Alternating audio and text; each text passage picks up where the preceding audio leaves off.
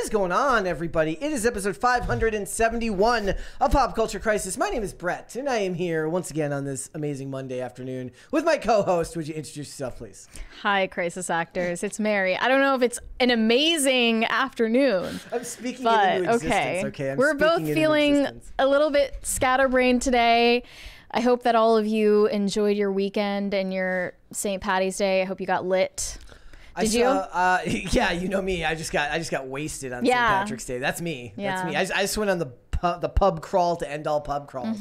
No, I went skating for a couple of hours and then literally no, I did not get no drinking, no nothing. I did see a bunch of great memes though about my culture is not your costume, showing various people who are not Irish. Well, they need to put some respect on Ireland's name. What did you do? Do you do something special for? No. No? I was just, walking around and then Did you just hoist a Guinness and just drink it all in one? No. Do you I don't do drinking alone. I don't do that. Do you drink personally. Guinness? Do you drink dark liquor? I don't drink beer at all in any form. Okay. I don't know why. It just never appealed to me. Yeah. All right. Well, I think they'd say you're a shame unto your ancestors then for not going out and. Well, whatever. It is what it is. Guys, yes, happy belated St. Patrick's Day. But we got a bunch of stuff to get into today. It's going to be a lot of fun. But before we do, would you hit the like button on this video and subscribe to this channel if you have not done so already? Please and thank you. Share this video with your friends so more people can come in here and hang out. We had some good channel growth over the weekend, which is always fantastic to see. So I hope more people can come in here, watch live, and really get a feel for what it's like to watch the show and not just the segments. Right? So go ahead and do that. Remember, all Super Chats, $20 and over, we will interrupt the discussion. We will read those Super Chats right then and there, and then we will do our best to get back on topic, as we always do. Now, what are we going to get into today? Well, first things first, there was an article in The Hollywood Reporter. It was an interview with Gina Carano, to which I had to double take and said, why is The Hollywood Reporter covering this? Because that just felt weird to me. So we get into a lot of details where she kind of, in my opinion, inadvertently calls out Pedro Pascal for being a bit disingenuous in how he handles his social media presence in relation to things like trans rights and stuff like that. So we're going to talk about that. We're also going to talk about Johnny Depp, who got an apology from journalist Dan Wooten, and then people on the internet stans on the internet went crazy. So yes. as they do, as stans have been known to do. So we're going to talk about that. And then he got mean-too'd. He was mean. He's been Me Too'd, but now he's breaking new ground. He just got Mean Too'd by a former co-star. Hate it when that happens. Lola Gladini too, who I like. So that's sad. Also, if you guys are on Twix at all, you would have seen over the weekend there was a big hullabaloo going around. A former, or at least former, as far as we know, OnlyFans performer named Nala, who seems to have found God and repented for her past behavior, to which then a bunch of people rammed their elbows in the way to take credit for this. And then there's a lot of people calling into question whether they believe the sincerity of this choice from this young lady. I believe you were on a panel with her on whatever. Yeah, that was 10 months ago. I went and checked, and it feels like longer than that. But I have people tagging me in the video, and I just didn't really want to post about it until I knew for sure whether she was serious, but I guess we'll talk about it. We'll talk about that. Also, in other things that you may not have known, did you know that Lindsay Lohan is in fact a crypto-fascist? It's true. Lohan is an Irish name, and as you know, the Irish are known for being National Socialists. Of course. So my guess is that we're going to read it was from Vulture, right? And where this woman, so what's the name of the new movie? It's called Irish Wish. Okay, so it was a St. Patty's Day weekend Netflix movie. So we're gonna be upfront. We did not watch the movie. This isn't about us watching the movie. This is about another person's interpretation of that movie. And when I say interpretation, I mean this is like a long article about all the ways a novella in which that Lindsay Lohan's new Netflix romantic comedy is in fact alt-right propaganda, and it's as nutty as it sounds. It really is. Maybe it's satire. I hope it's satire. If it is, it's good. I like it. Yeah. I mean, the writing in the article has some bite to it, which good satire does. Yeah. So we'll have to wait and see. So guys, go ahead and subscribe if you have not done so already. Please and thank you. If you are ready, Mary, we can just get right into it. You ready? Let's go. Let's go. Let's go ahead and get started then. then, shall we? First things first. The POOH-NIVERSE! I just did chair, like within 10 seconds of starting the show. Chair. Yes, POOH-NIVERSE! And that's with an H. The POOH-NIVERSE is here. The Twisted Childhood Cinematic Universe has been announced.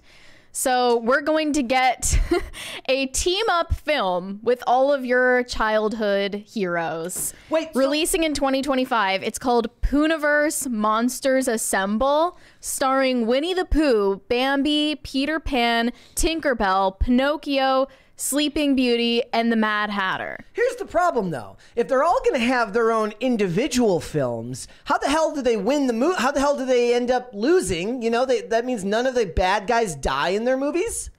I feel like I also see Headless Horseman here. Wait, no, I'm wrong. Okay. Yeah, I don't know. They're doing the Winnie the Pooh sequel. They're doing the Bambi movie on its own. We already talked about the Pinocchio one as well. As well as Peter Pan and Tinkerbell. I have not, I knew nothing about Sleeping Beauty or the Mad Hatter. Never heard about those ones before. Nope. But what studio is this? It's called Jagged Edge Productions. Wait, so Jagged Edge is the one that did the original Blood and Honey. So they're taking on all of these new... It's also the name of that hip-hop group that sang the song, Girl, Let's Just Get Married. So I guess they stole the name. They stole the name. They stole the name, but they're releasing the Winnie the Pooh Blood and Honey sequel, as well as this big, like, basically Avengers Endgame of all of your childhood stories. Monsters Assemble 2025. I love it. I love that for them. So all of these are in public domain now. So it's Bambi. I didn't know that about Sleeping Beauty. I thought Sleeping Beauty was still Disney's property, but apparently not. So Bambi the Reckoning. Yeah. Pinocchio Unstrung. Okay, that's really Peter dumb. Pan's Neverland Nightmare. That's my favorite. I like that. That has a ring to it for sure. Pinocchio Unstrung. Well, Pinocchio Unstrung needs some work. The only thing he doesn't lie about is whether he's going to kill you or not. They were clearly you know, not done workshopping that one. There'll be like a scene where he says, "You're going to die," and the nose doesn't grow, and then you get really scared because he didn't lie. It's definitely gonna be like that, isn't it? It's gonna be awful. I can't wait. It's gonna be a whole bunch of fun. Plus, the other good thing is, if I remember correctly, the first movie wasn't that long either. So my hope is that by the time all of these come out, and they're all only like an hour and a half, hour and 45 minutes long, none of this 2 hour and 20-minute garbage for movies. So just a lot of attractive teenagers and young adults dying in short succession, all leading up to an Avengers-style movie where, I don't know, they destroy a whole town, they destroy a whole country, they just take Britain by storm. It becomes some weird... I love how it's all in the UK. Yeah, it becomes some weird allegory for immigration or something. Who knows? It's gonna be weird. But yeah, it'll be funny. Come on, it'll be funny. Lots of death. Lots of destruction, lots of terrible dialogue. And the horror movies always make their money back because they don't cost a lot to make. So who can go wrong with something like that? I imagine that Winnie the Pooh will be the leader of the entire group, right? He's out front as they all assemble around him. Yeah, they had to lead with him. Yeah. Well, who is their villain then? I guess Peter. Is Peter Pan gonna be? I mean, who is their Christopher Robin. Christopher Robin died though, right? No, he didn't. He comes back to the second one, and he's a new actor because the actor didn't come back. Okay, so Christopher Robin. So basically, Christopher Robin is the Iron Man of this world. I can't wait. And then the ghost of Bambi's mother. There you go. It'll be fantastic. Maybe one of them turns good. Like, okay, and Gaston. Of all of these Gaston characters, is going to be in it. Of all of these characters, which one is the most likely to repent and turn back to the good side, or turn to the good side? Bambi. Bambi, he's gonna become vegan. Yeah, perfect. Okay, we'll see. We'll have to wait and see, guys. It's gonna be interesting to see how that works. All right, guys. So we went and saw a movie over the weekend. That movie was racist. Mary. That's the title. It was just called Racist. It was just called This Movie is Racist. Yeah. Okay, so I saw in the comments when we were talking about this film, in which they were saying that, you know, you guys were triggered. I didn't really think of it as triggered. I thought it as healthy debate. Honestly, we were more triggered by Indiana Jones Dial of Destiny than we were triggered by this movie. By the way, it's called the American Society of Magical Negroes, in case you missed that on Friday. Only made $1.25 million at the box office. Yeah, but it seems like such a low-budget film. So what did they spend on it? Do you know? There was no budget listed for this.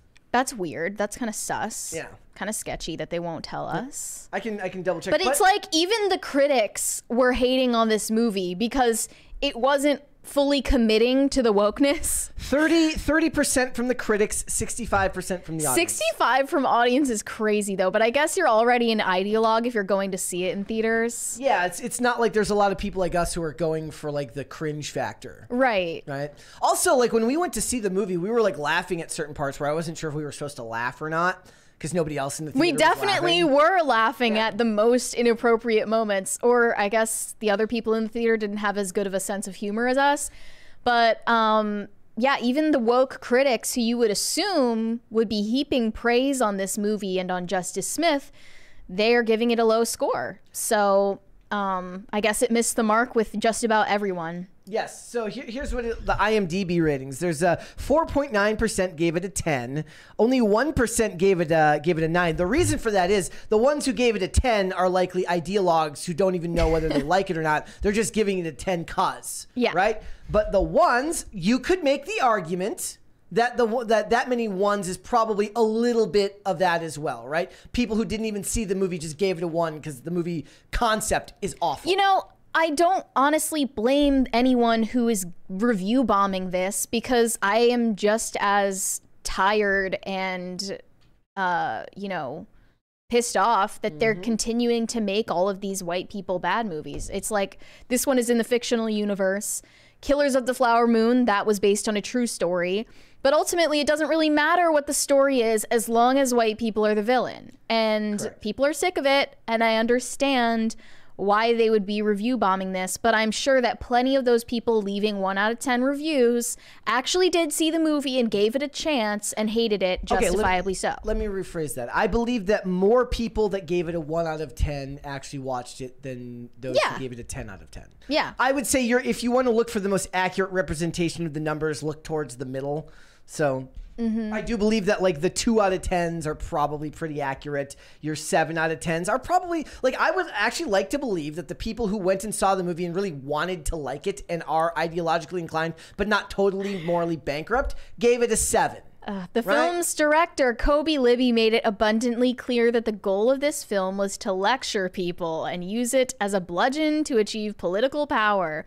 He told NBC News this conversation around the expectation that black people are prioritizing white comfort over our own history and our own sense of self is an incredibly contemporary problem.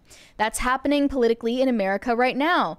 You see these laws being passed in places like Florida around what black history is taught that are literally saying that elements of black history, things that really happened in America, cannot be said out loud in the classroom if it makes white kids uncomfortable. I have no idea what laws he's referring to here. He reiterated in a more recent interview about the magical Negro trope. It's a stock character, a recurring character that typically white writers have employed across movies and history, a black character who only exists to support the white lead. They don't really have their own internal life. They're not really a three-dimensional person.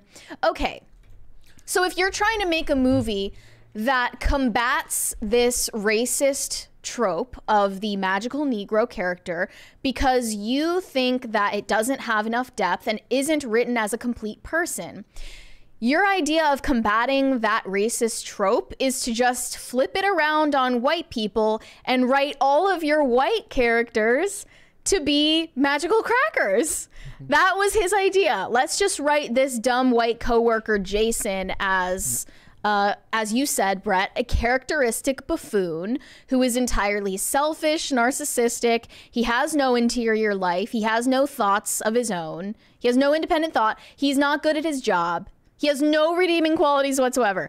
So how about you wrote a movie where every character gets to be a full person with a backstory and a personality? That would actually remedy this problem. Yep, but you are incapable of doing that. Because the 2000s already did it, and they don't know how to do it themselves. Also, I believe that when people were writing these tropes before, they were not written from a place of malice, where everything being written today is absolutely done from a place of malice, because they've reached a point of racial consciousness, meaning that it's employed in their thoughts while they're writing it, right? So they're not able to write these characters with good intentions. Whereas in the past, I don't think it was done with ill intent. I love how their claim is that all white people in society, in this critical race theory worldview, have an unconscious bias toward black people or just non-white people in general. I think what's way worse is that now ideologues like Kobe Libby or like Justice Smith, who are black, have a conscious bias against white people. I think that's far more insidious than white people having unconscious bias, which they have theoretically zero control over because it's conditioned into them from birth. The movie was predicted to have made $3 million over the opening weekend, and it came up $2 million shy of that goal. So it just shows you that the general public of all races, creeds, and colors have no desire to go see this film. I just want to double check if they actually didn't report their budget. Because that seems really fishy, why they wouldn't do that. I mean, it may come out later. I'm not seeing any numbers here. Yeah. Yeah. Well, this is from, what studio was this? Focus Features? It was Focus, yep. Okay. I don't know any of, no other projects from them come to mind right now. Are they known for this? Focus is an offshoot of one of the bigger studios, though I can't remember which one off the top of my head. But the point is that it was never going to make a ton of money, and under $3 million makes about perfect sense. And it just shows you that the public has no interest to watch stuff like this. The funny thing is, you don't even need to boycott these people anymore. You don't even need to boycott these companies because they're essentially boycotting themselves. They're doing all the work for us. Yep. So... all right. That's good news. It is good news. It is absolutely good news. Here's some really sad news next. So it looks like the architect of the notorious Willy Wonka chocolate experience AI scam just did an interview where he has said this scandal ruined his life. He said, "My life has been turned around. My life is ruined. I was hoping for an event that would be joyful and happy. I wanted people to experience happiness." Also, he could fund his wedding. Well, that burst your bubble. So he was trying to use an AI scam to raise money to throw his wedding. Wouldn't it have been better for him to just be honest about it and raise the money off real photos from your event rather than... No, this is funny. He's also, I'm sorry, but he's leaving himself in the lurch here because all he has to do now is actually sell tickets to this event that he threw, and the cultural significance of it now will mean that he will make quadruple the money back. This is what we've been saying this whole time, like lean into the memes and make it, you know, your own brand. But instead, this guy, unfortunately, is trying to play the victim. He said he's received hundreds of messages encouraging him to himself and accusing him of being the devil, a villain, and a terrible father. After footage aired, I guess he is. Some people took to social media to express sympathy for him. So I guess he was just reveling in that, feeling like he's the victim, even though you were the one that put on the awful event, bro. He needs to leave. You know what it is? The event shouldn't be for kids. It should be for childless millennials who will lean into the kind of LOL so random nature of it. And he'll sell endless tickets to dinks. Yeah, the irony poisoning is now his brand. Can you play the video? Is that him speaking out there?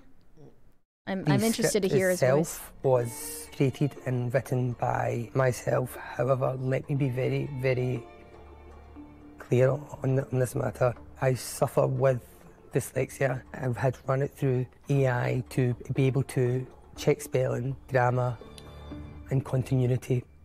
What? Awful names.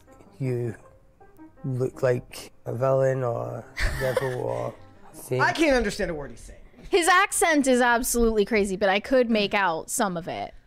But yeah, it just seems like he's not taking the best advantage. It was actually Mary going viral. It was actually Mary who accused him of being the devil. She's like, you're hurting the children. How dare you? Think of the children. But yeah, I think that these days, with the likelihood that anyone could go viral on social media for any reason, you've got to have a contingency plan, what you're going to do if it goes wrong. Got to take advantage of the moment. What he needs to do is just get a good photographer to take pictures of the actual event. And then at least you're not marketing something fake. Well, I mean, the event was a one-of-its-kind experience. There's no way for him to do that, okay? Yeah. There's no way. But, you know, there was a sincere effort, and Billy Cool will remember you fondly forever. Well, and the sad thing is now, like, the unknown is probably raking in the dough on Cameo. Oh, for sure. The Oompa Loompa lady is probably raking in the dough on Cameo. They were all such charmers. I also saw a video the other day about, this is such an aside, because, you know, we saw the picture of the Oompa Loompa, and she's actually quite nice looking. Yeah. Apparently, Chick-fil-A girl had a glow up because there was pictures going around. The Chick-fil-A, the clip of the girl at Chick-fil-A, the video of the girl at Chick-fil-A. Wait, where she was like, you should get the frosted lemonade. So apparently she had like a glow up and like her pictures were going around online. Okay, so I assumed that that video came from like her high school, like after school job. Must have, yeah. So good for her. Yeah. For the glow up. Or I could just like look up Chick-fil-A girl has a glow up, but all right. Like Alex from Target. I remember that was crazy. Which one's that? I remember the one who got yelled at for not selling somebody the toothbrush. No, that was the chick. I forget her name. That was Target. What was Tori. that? Target Tori. Yeah, but before Target Tori, there was Alex from Target. Who's that?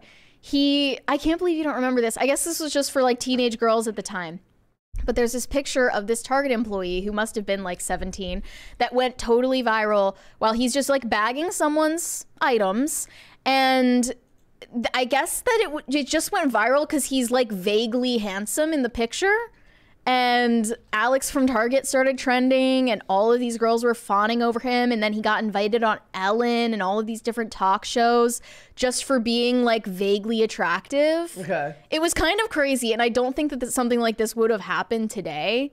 But show the audience his picture. Oh, no, I was looking up Chick-fil-A girl has a... Does Chick-fil-A girl have any pictures? I was looking, yeah, there's her on the...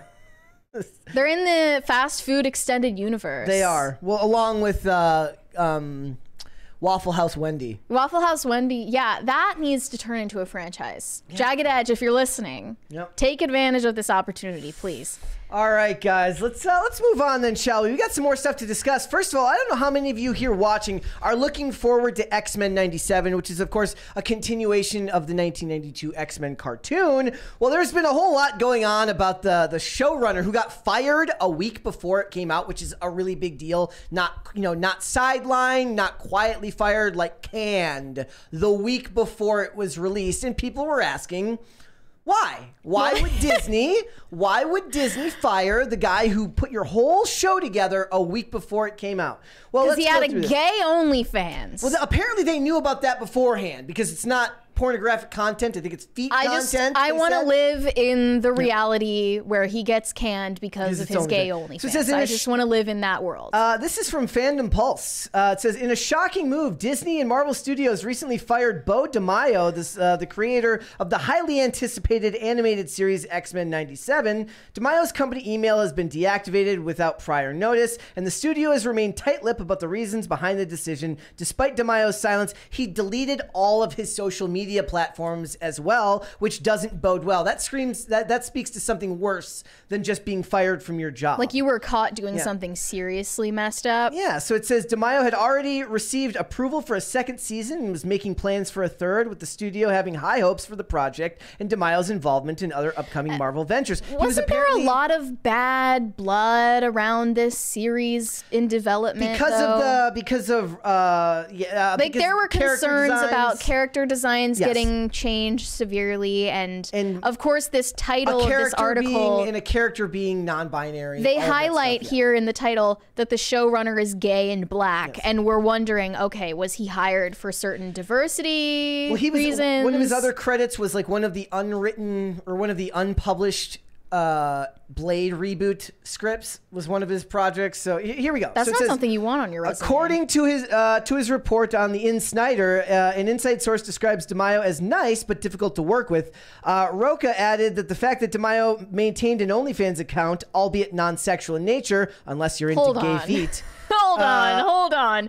So he's posting foot fetish content on his OnlyFans for other men, and they're describing that as non-sexual in nature. Apparently. That's a little bit of a stretch. There was no penetration, he says.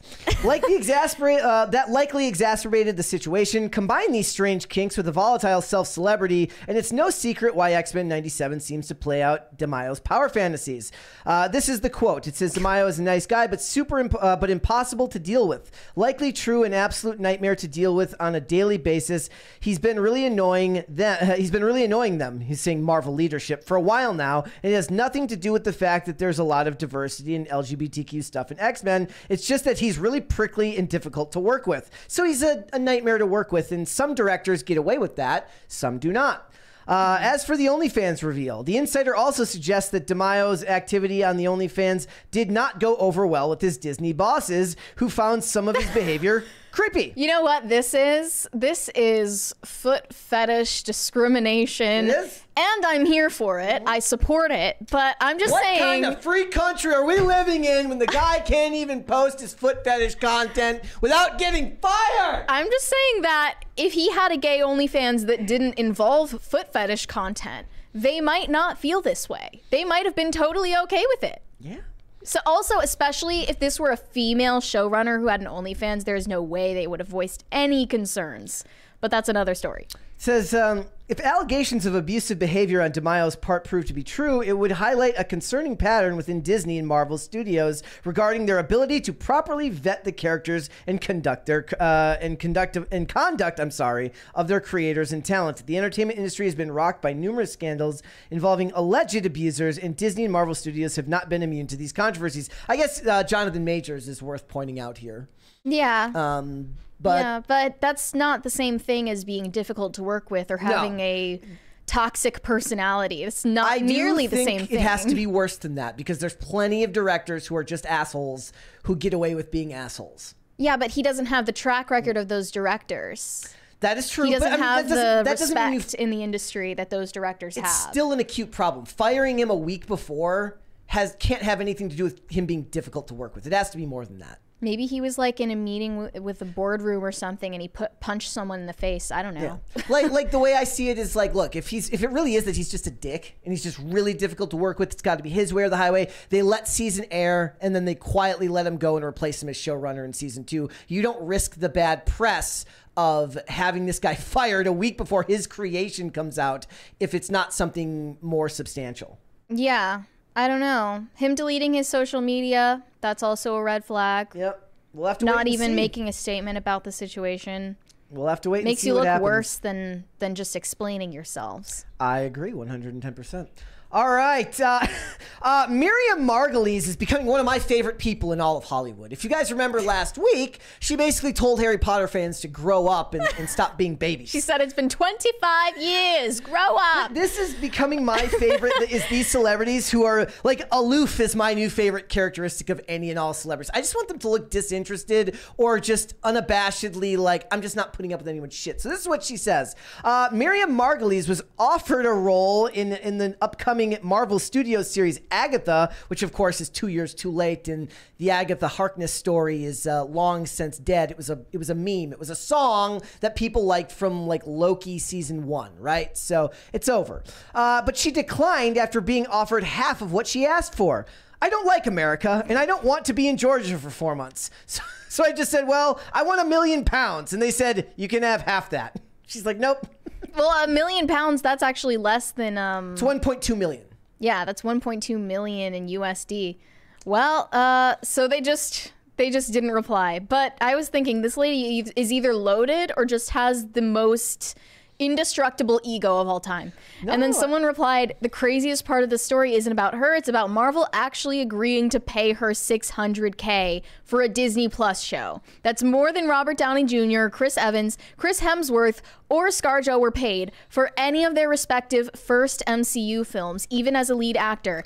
And we wonder why Disney has budgeting issues. This is why I was so happy for Neve Campbell walking away from Scream 6. Don't talk about the wage gap. Tell me what you're worth, and if they don't want to pay it, then move on to the next project. This is, I think, what Miriam Margolyes did, what Neve Campbell did. This is what most women in general, but actresses in Hollywood are not capable of doing, which is advocating for themselves, negotiating for their own favor, and actually following through on the promise of walking away from a contract if you don't get what you deserve. Yep. A lot of people aren't willing to do that. No, they're not. And the comments seem to be split between people saying like, this is her fault and she's stupid, or good for her for knowing her worth. Okay, this was a total girl boss moment. I won't have it framed any other way. I agree. The craziest part of the story isn't about her. It's about Marvel actually agreeing to pay her $600K for a Disney Plus show. Yeah, like, look, Robert Downey Jr. was an unknown entity at the time. He was still a recovering drug addict. He had no proof that he was going to be reliable in any way, shape, or form. Okay. And he built on that from then on out. But what about the other examples of Chris Evans, Chris Hemsworth, ScarJo? Box office returns on the back end would equal out to more money. Okay, plus ScarJo wasn't in her own movie. Point. She was in Iron Man 2. But I mean, it is crazy. A lot of these people in the replies are saying that, you know, an ask for $1 million isn't too much for a Disney Plus show where you're working for 4 months. That is absolutely insane. That is a huge ask, especially because this show going to streaming doesn't have any direct revenue on the other end. And then someone says, Disney makes $2 trillion a year, but still wants to nickel and dime everyone. She's a great lady and a great actress. Would have done wonders on the show and doing publicity for the show. You're lost, Disney. I'm picturing her giving the same Harry Potter speech while on the press tour for this. She's like, these Marvel fans are just kind of immature. It was 10 years ago. Grow up. That would be crazy. I wish she took it now that I think about it. But I mean, okay, in the chat, I was not saying Robert Downey Jr. was unknown. I'm saying he was an unknown quantity, meaning that recovering from drugs, they did not know whether he was going to be somebody they could rely on in the future. I apologize if there was a misconstruction of my words. Yes. But I mean, with the state of things right now, where they're spending literally hundreds of millions of dollars on streaming shows for Disney Plus in the MCU, they cannot afford to be paying a single actor over $1 million for 4 months of work. I think that is crazy. Yeah. That is a crazy ask. I'm happy for her for having the balls, but that is out of any realm of possibility for the fact that they're losing so much money right now. All right. Let's go ahead and look at this then. Yeah, this is a bit of an update, is it not? Yeah. Olivia Rodrigo effed around and found out. She was served some humble pie because now she is no longer allowed to distribute free Plan B pills to her fans at her concerts on the Guts tour. And this was great news. It's just total merry victory from here on out. It looks like abortion organizations from the National Abortion Fund at the Guts tour are no longer allowed to distribute emergency contraceptives at Olivia's concerts. The organizers tell Variety that after a widespread media attention, local abortion funds were told on Thursday afternoon they're no longer allowed to hand out free emergency birth control pills and other reproductive health resources at the concerts. What's most insane here, and I didn't know this when we initially covered it, not only were they handing out Plan B pills and condoms at these concerts, they were also handing out lube to children. they were handing out, I mean, that is the least justifiable one on the list because it has nothing to do with unplanned pregnancy. It has nothing to do with Roe v. Wade or any of the sexual politics or anything like that. Sexual health, reproductive rights. It has nothing to do with any of that. Sexual health, but not reproductive health. It's all very predatory, and it's about making promiscuity more suggestible and favorable to literal children. And it's well known that children are the ones attending Olivia Rodrigo's tour, because I've even seen memes and TikToks that are like, it's so uncomfortable to attend the Guts tour as someone who's over 18. You feel like you stick out like a sore thumb if you're an adult at one of these concerts. It's the kids and it's their parents, and otherwise those are all the people there. And shame on the parents who, after realizing this is happening, are still taking them to this tour. It's an incredibly dark sign. Imagine like you're at the tour, like you're like you go to the tour, your daughter's like over at a merch table, and like somebody just walks up to you, the mom, and just hands you a bunch of Plan B and lube, and you're just like, what the fuck? Yeah, and you're like, okay, I'm gonna put this in my plastic clear bag that I had to bring here because of the rules at these arenas. Show everyone walking past me that I have Plan B and condoms in my bag. Okay, it says this decision came from Olivia Rodrigo's team. That's the interesting part. It wasn't the abortion funds that backed down. It was Olivia Rodrigo's team that saw all of the negative press and they backed off. Shouldn't they love it? Doesn't this lean into her reputation? I mean, I think that she was trying to be edgy and make abortion part of her brand. Or some parents who were taking their kids to see these shows saying, we're not going to come and watch you if you're handing this stuff out. That's the truth. Olivia Rodrigo knows, and Olivia Rodrigo's team knows, that her fans are kids. They know that parents are the ones spending money on tickets and on merch and all the rest of it. So who they have to please is the parents. Not the kids, not social media stands. The kids aren't the ones spending money. So you need to appeal to the actual consumer base. And if they have a problem with the fact that you're distributing lube to their little children at the concert, you're going to have to back down and stop. Imagine. So this is what I'm imagining. Like you're like, oh, it's my dream job. I got hired to work for Olivia Rodrigo, and everybody gets hazed. Sorry, you're on lube duty. It's your job to hand out lube to all the kids. Okay, I want to be clear though. The Plan B and the condoms and the lube, they were getting distributed by the booths that are run by the National Network of Abortion Funds. It was not affiliated with Olivia Rodrigo directly, but they were allowed to operate inside the arenas, and now they're not allowed to do that. But what they're threatening to do now is stand outside the arenas on the sidewalk and put up booths on the sidewalk giving Plan B, lube, and condoms to children. So that's their Plan C, I guess, is to just go on public streets and do this, which is even more insane that they're doubling down when the parents have voiced their concerns. Is she the first artist to do something like this? Somehow I don't imagine that this is a first.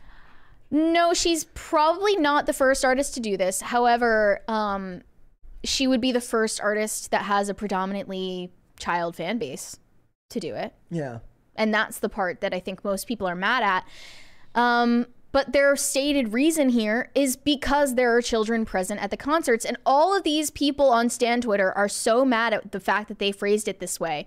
They said, just because children are present at the tour doesn't mean she shouldn't promote abortion and contraceptives. It's not like she's giving them to kids.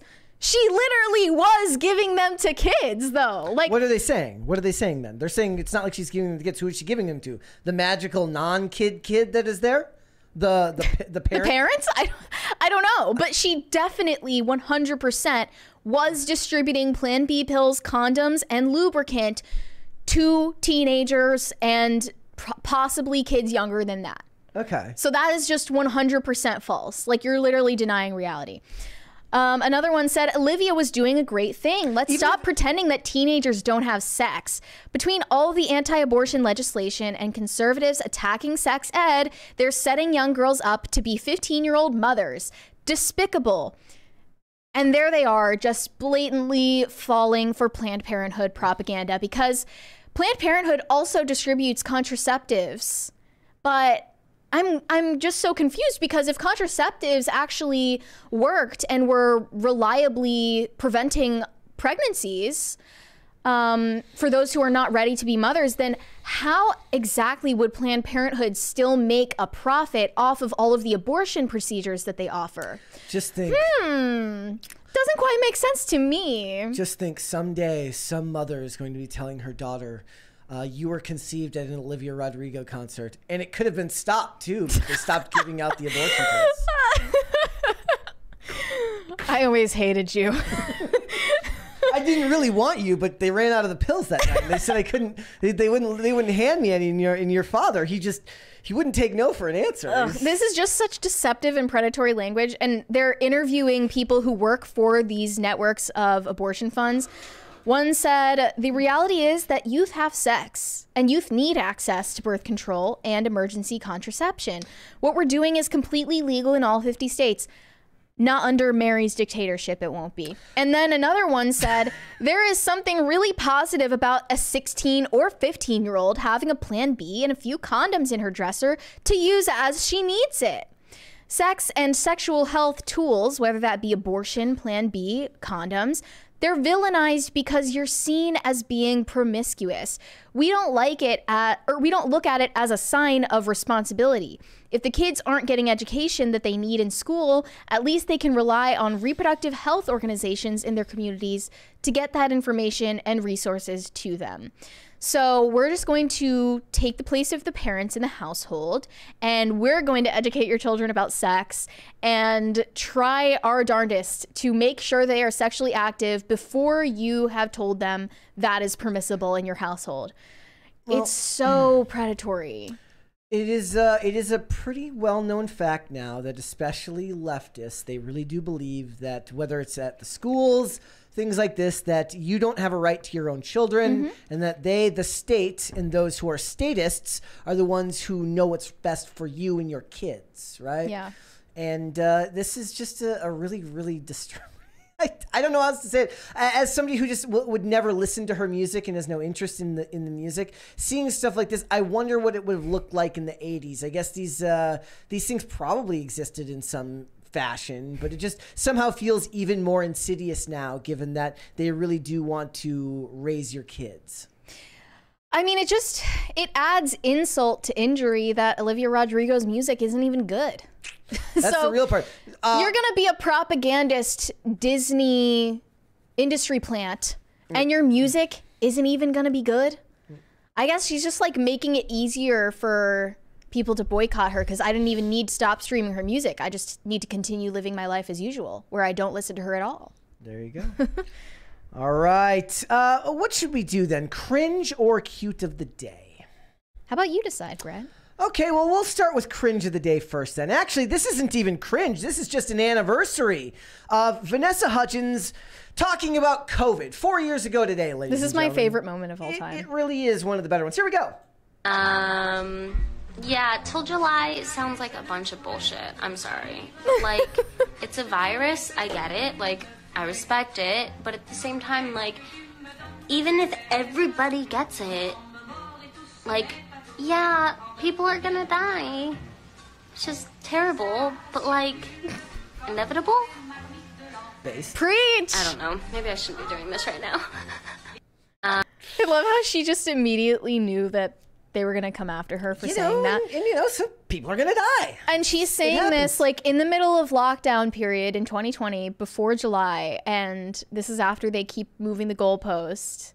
And she knows that she's the Coachella queen. And she needs to make it to Coachella in 2020. She's got money to make, guys. Yeah, she's got Instagram and if that means a couple of thousand old and immunocompromised people have to die, then that's a price she's willing to pay. Look, I'm just saying the old people and the immunocompromised people just don't go to Coachella. Let everyone enjoy Coachella in 2020. Over the weekend, there was a lot. I saw multiple masks over the weekend. Like, me too. And it was weird because, like, okay, no, it's not weird. It's just sad. So yeah. Most of them that I saw were people that were quite large and didn't look healthy to begin with, which falls back to my point where if this person wants to wear a mask, that's fine, right? They look unhealthy to me. And as long as that person isn't telling me that I'm hurting them by not wearing one, then as long as we're not supposed to be living under this shared delusion anymore, then I have no problem with that. But the last time I was at the airport, there was definitely some more masks than I had seen recently, but it was DC, so maybe they're just dumb. I mean, at the airport, it's definitely going to be more than usual, but I'm just going into Target and I see someone with who is young, looks young, isn't overweight, okay, and has the mask on that's made of cloth, so it doesn't even work. And I just think, like, they really did a number on you. Yeah. And I feel bad. I see a lot bad for them. There's several employees at the Target around here. They got like purple or colored hair. They're really thin. They look unwell. We're going to talk about an article later in the week that says a new study out of Finland that says people that follow the woke ideology are just unhappier than everybody else. Imagine my shock. Duh. But there's we got one from Shashmil. Sex ed in the 90s was the consequences of sex and how bad it is to have it early. Sex ed now is how to have sex with adults and not get caught. Literally, that's what they're doing, and they may not realize it. They may not admit it. But let's be honest. Who are the 16-year-old girls that are getting all of this free Plan B, condoms, and sexual health tools? Who are they hooking up with? Because I'm guessing it's not other boys their age. Not like that would be an ideal circumstance either. But ask the common sense questions and you will find out that this is entirely inappropriate. Yeah, and I mean, I still wonder about that, right? There's still jocks and cheerleaders that still exist. It's not like you were saying earlier that you were reading that it says Gen Z is having less sex than previous generations. They're also more unhappy and tend to be more depressed than previous generations. I think that has a lot to do with phones, but jocks are still a thing. Cheerleaders are still a thing. Cool kids are still a thing, right? I'm not saying there aren't cool kids in Gen Z. Yeah. I think that overall, they are socially stunted, some of them less so than others. Okay. All right. Well, let's look at some cute of the day then. Palette cleanser. Yeah.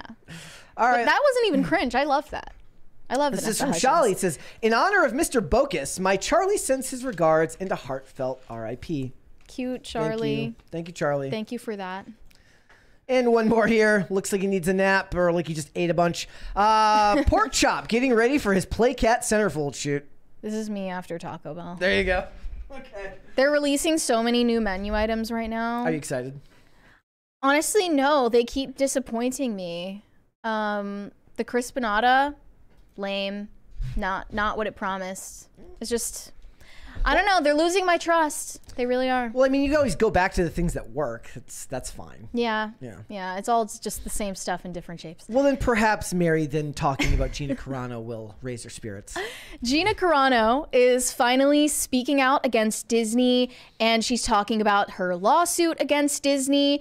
And it seems like the mainstream media, which so readily threw her under the bus years back, is now finally giving her a platform to speak about these issues.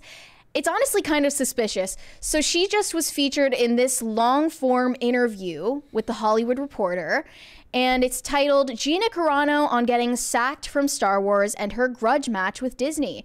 The ex-MMA sensation finally opens up about her Mandalorian firing, the toxic tweets that led to it, and why she's tag teaming with Elon Musk to take the entertainment giant to the mat. They say finally, like she wouldn't have done this before. I'm guessing she would have been happy to do this right after it happened, but none of these outlets, whether it's The Hollywood Reporter, Variety, IndieWire, Deadline, the 10,000 other trades that exist, they wouldn't have touched this article with a 10-foot pole, and they definitely wouldn't have done it in the way that The Hollywood Reporter did it now, which is pretty fair and down the middle of the line.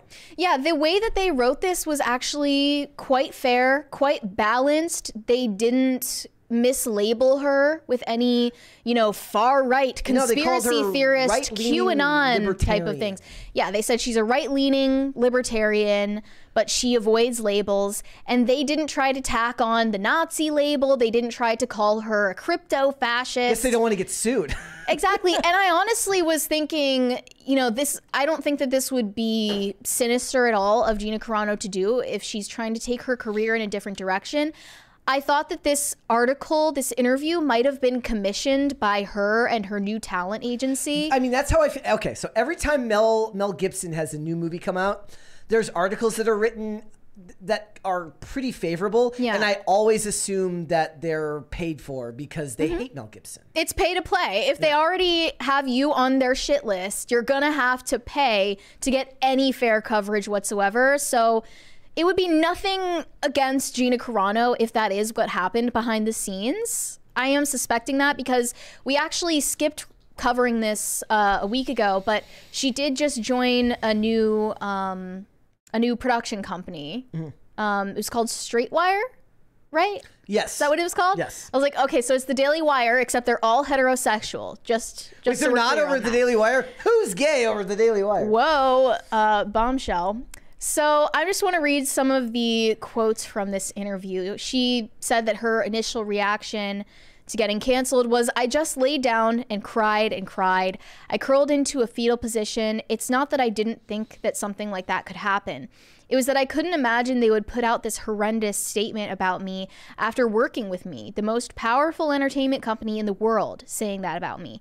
And they're talking about her quote unquote abhorrent views about people of different gender orientations and stuff. And it says, this is interesting. Gina Carano says she's never directly communicated with Elon Musk, even though he's funding her lawsuit against Disney. But she called him her guardian angel. I think it's pretty incredible what he's doing. A lot of billionaires put their money into buying islands and building bunkers. Elon Musk is using his money to fight massive injustice battles.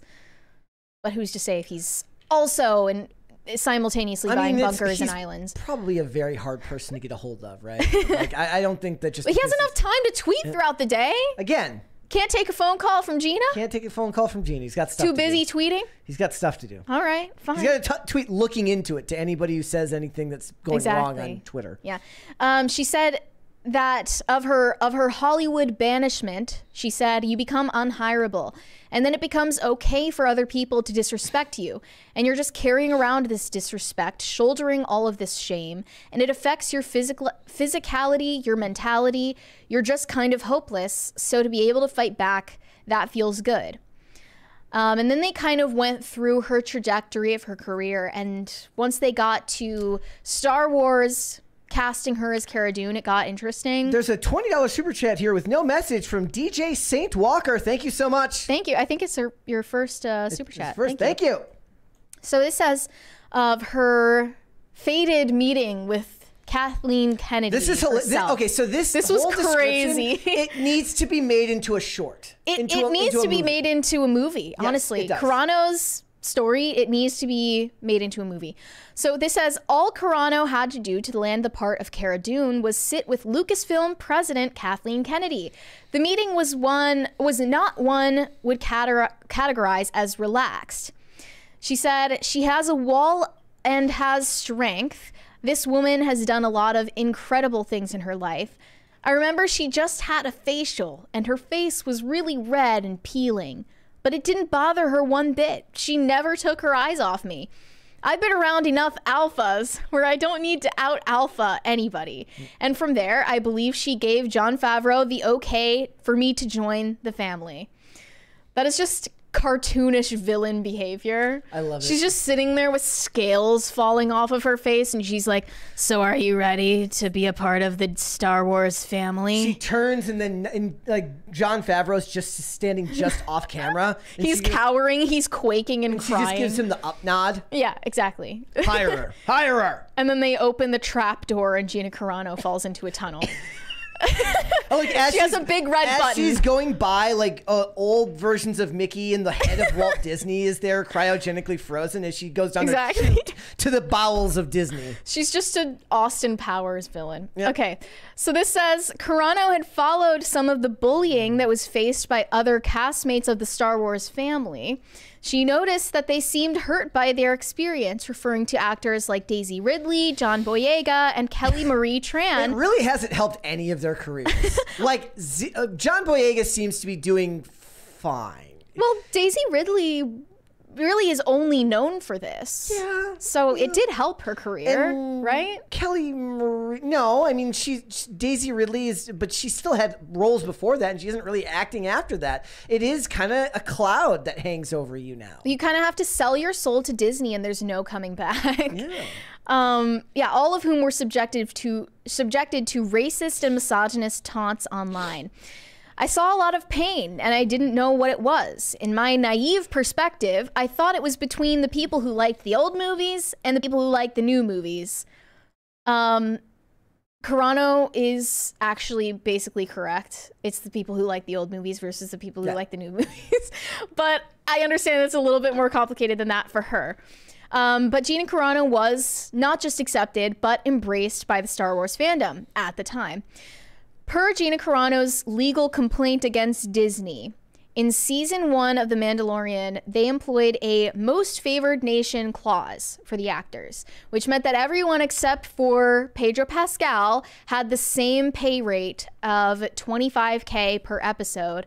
But Gina Carano, she was putting in a lot of work, and she thought that her pay rate was going to go up in the second season. Well, yeah, because what's the point of actually trying if there isn't the possibility for growth? Right. Where's the meritocracy? When you have a standout character that people want to see more of. But I guess you can make the argument that she was supposed to get her own show, and that would have been the Payday. Right, but she didn't actually know that at the time that the season 2 was starting and her pay rate was decided. So she didn't know that they had this idea for a Cara Dune spinoff. But she said for the second season, she only got offered a one-time bonus of $5,000. And she said it felt like a bit of a slap in the face. Her talent agency were telling her, you can walk away. And I'm like, obviously I'm not. She wasn't really in the position to $25,000, and then over here, Marianne Margulies is like $600,000, right? for my bit role in Agatha. You learn that audacity after years on this planet, decades teach you that kind of audacity and caucasity. So this is fast forwarding past the beep bop boop pronouns controversy and Gina Carano getting forced into a struggle session with trans activists. So it looks like Disney, they wanted her to post an official apology for putting beep bop boop in her Twitter bio. Womp womp. So she said, one of those statements that almost always makes you roll your eyes. HR wanted her publicist to craft it for her, but she offered to write her own. And after several days of back and forth edits, Lucasfilm ultimately felt the final statement wasn't contrite enough and abandoned the effort. Then they submitted Gina Carano to media training.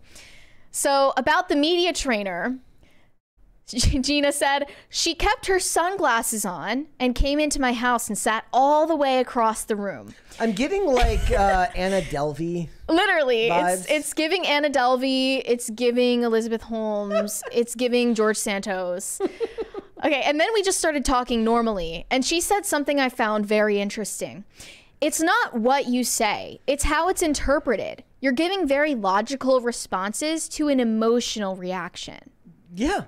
Unfortunately, that's not something that most... Okay, so your ability to respond to things is usually pretty ingrained in you, right? You're either an emotional respondent or you're a logical respondent, right? And even that depends greatly on gender a lot of the time, right? So the idea that you will be able to change that for the sake of your career isn't a recipe for sincerity in any fashion. No, I mean, I think they accidentally just said the quiet part out loud there. Yep. Who knows if this media trainer person even sincerely believes in any of the things that they would put in a Gina Carano apology letter. And this is true. They probably don't. This is not necessarily true of Pedro Pascal, which is what we're going to get into. Yes. Which is which he basically says the same thing to her, but supposedly he has more stake in this because of his family. Yeah. So basically, Gina Carano, Gina Carano like inadvertently called out Pedro Pascal for hypocritically virtue signaling and not actually believing in the woke ideology that he espouses. So prior to this incident, Pedro Pascal, who has a trans sister, this means he has a brother who thinks he's a chick, he laid out the basics of the trans movement for Gina Carano. He was telling me, just put hashtag trans rights in your feed. Do it and they'll leave you alone. Gina Carano didn't take this advice because, quote, that's not my style to put hashtag anything. I'm also not going to put hashtag Trump's rights. The two had a subsequent conversation amid the backlash against Gina Carano. Quote, me and Pedro were so close. He knows 1,000% I'm not homophobic or transphobic. He texted me after Carl Weathers passed away, and that was only, what, 2 months ago? Which is very recently, yes. We had our conversation, and it was beautiful. One thing he did say was, thank you. You and Carl Weathers have always been protectors. And he knows what that means, and I know what that means, and I wish I could tell why. We basically left it at, I can't wait to give you a big hug. That's really sad too, because that means that his personal opinions and his actual personality is vastly different from that which is portrayed front center in the camera, right? So it sounds like he's not a bad person in private, but is willing to throw you under the bus in public, which means he's not a good person. Exactly. And, you know, he might be willing to humanize Gina Carano, even though they have political disagreements. Yeah. But here he is on his Twitter feed not too long ago, basically calling all Trump supporters Nazis. Yep. And that's arguably way more incendiary and divisive than anything Gina Carano ever said. Nor did he get into any trouble for that whatsoever, because we understand that that's not actually what's going on here, that it's ideologically inclined beliefs from all of the staff under Kathleen Kennedy. I mean, really Disney as a whole, but Kathleen Kennedy specifically in this example. And according to Gina Carano's lawsuit, funded by Elon Musk, that's an example of gender discrimination. Yep. Why not use their own rules against them? I don't genuinely think that Pedro Pascal was being treated better because of his maleness. I think it was because of his wokeness that he was getting treated better. But as long as we're playing that game, go ahead, you know, see if you can fight those claims in court, Disney. I'm really interested and intrigued to see what will happen with that. And they ended this saying, Carano harbors no regrets about her behavior. You won't find a perfect person in me, but you will find a person who was doing her absolute best under one of the most aggressive, unnecessary cancellations in Hollywood history. This has been one of the toughest growth spurts of my life, and I don't plan on wasting what I've learned. The journalist asked her, referring to the lawsuit, is there a number that would make you happy? And she responded, I know this might sound odd, but I'm not thinking about that. I'm thinking about clearing my name. I'm thinking about finally being healthier and having this monkey off my back and telling my story and just getting on with my life, finally. So from the sound of it, we're not going to get a Gina Carano's cancellation movie because she doesn't want to dwell on it anymore, but I would still love to see that. And it kind of dovetails into what we're going to be talking a little bit about Johnny Depp, which is that she's got to do this to clear her name. It's not about money. It's about, you know, proving to the public that this was not her fault and she did nothing wrong. It's about principles. And I've noticed that most of the social media responses to this so far are giving her zero grace. Oh, they're not giving her any slack. One of them responded to her comment about Pedro Pascal and said, the way that he tried helping her and she twisted his words, the audacity of this effing a-hole, I'm glad she's suffering the consequences of her actions. The worst part is the most common sentiment that I saw repeated was, he tried to help her, she had this coming, which is basically saying that he tried to help her by telling her to be disingenuous, and she refused to bend the knee, therefore she deserves all she gets, which just proves that whatever your political ideology, you're a bootlicker, and that you just want people to be disingenuously supportive of whatever your establishment beliefs are. I don't know if they're bootlickers so much as they're basically preschoolers. They're like, they want celebrities to speak to them like they're kindergarten teachers, right? They don't really care whether Gina Carano genuinely believes any of this nonsense. Towing the line is the only important part because like representation matters or something.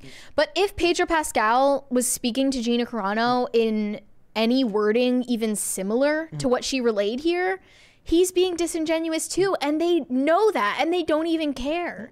Well, they're just going to worship their woke daddy. Yeah, it's crazy. Look, and I see Sketch Therapy in the chat going wild about saying this isn't about old movies versus new movies, that it's about politics. And yes, you are correct. There was a backdrop on this that had to do with people talking about love of the old films, them not getting back the original trio together for the new trilogy, Rian Johnson's take on everything in The Last Jedi, all that stuff. Yes, you are correct. It does come back to politics. We didn't expound on that because that really wasn't the point of this article. The point of this article is to see where she is, how she's gotten to where she's been since, you know, all of this happened, I am still ultimately surprised that the Hollywood Reporter was willing to run this story at all. I don't think, to be honest, that it's indicative of a change in the belief of the Hollywood system, because gender ideology is far too important to Hollywood right now for them to risk championing someone like Gina Carano again, even though Gina Carano really hasn't said anything negative about most of that, other than she doesn't want to be bullied by online activists. So in that case, are you of the belief that she probably paid, or her talent agency paid for this to get written? I would love to know. I would love to know how this article came to pass. Because, like, I was even surprised. Like, look, they said they saw her in a hotel room, but they didn't get new pictures of her for this article. They recycled old photos. If this article, and somebody also pointed out, like I said, that I would have loved for this article to come out 3 years ago, and they said, well, the Daily Wire did this. I said, yes, but the Daily Wire audience is speaking to the already converted. Daily Wire. It's already, you're preaching to the converted in that one, right? It would have been good to see one of these mainstream outlets that claim to be journalists and not pundits and claim to not be ideologically inclined to give space and give headline to someone to see if they can prove to their audience, like, look, it's not about this. It's that I've been misunderstood.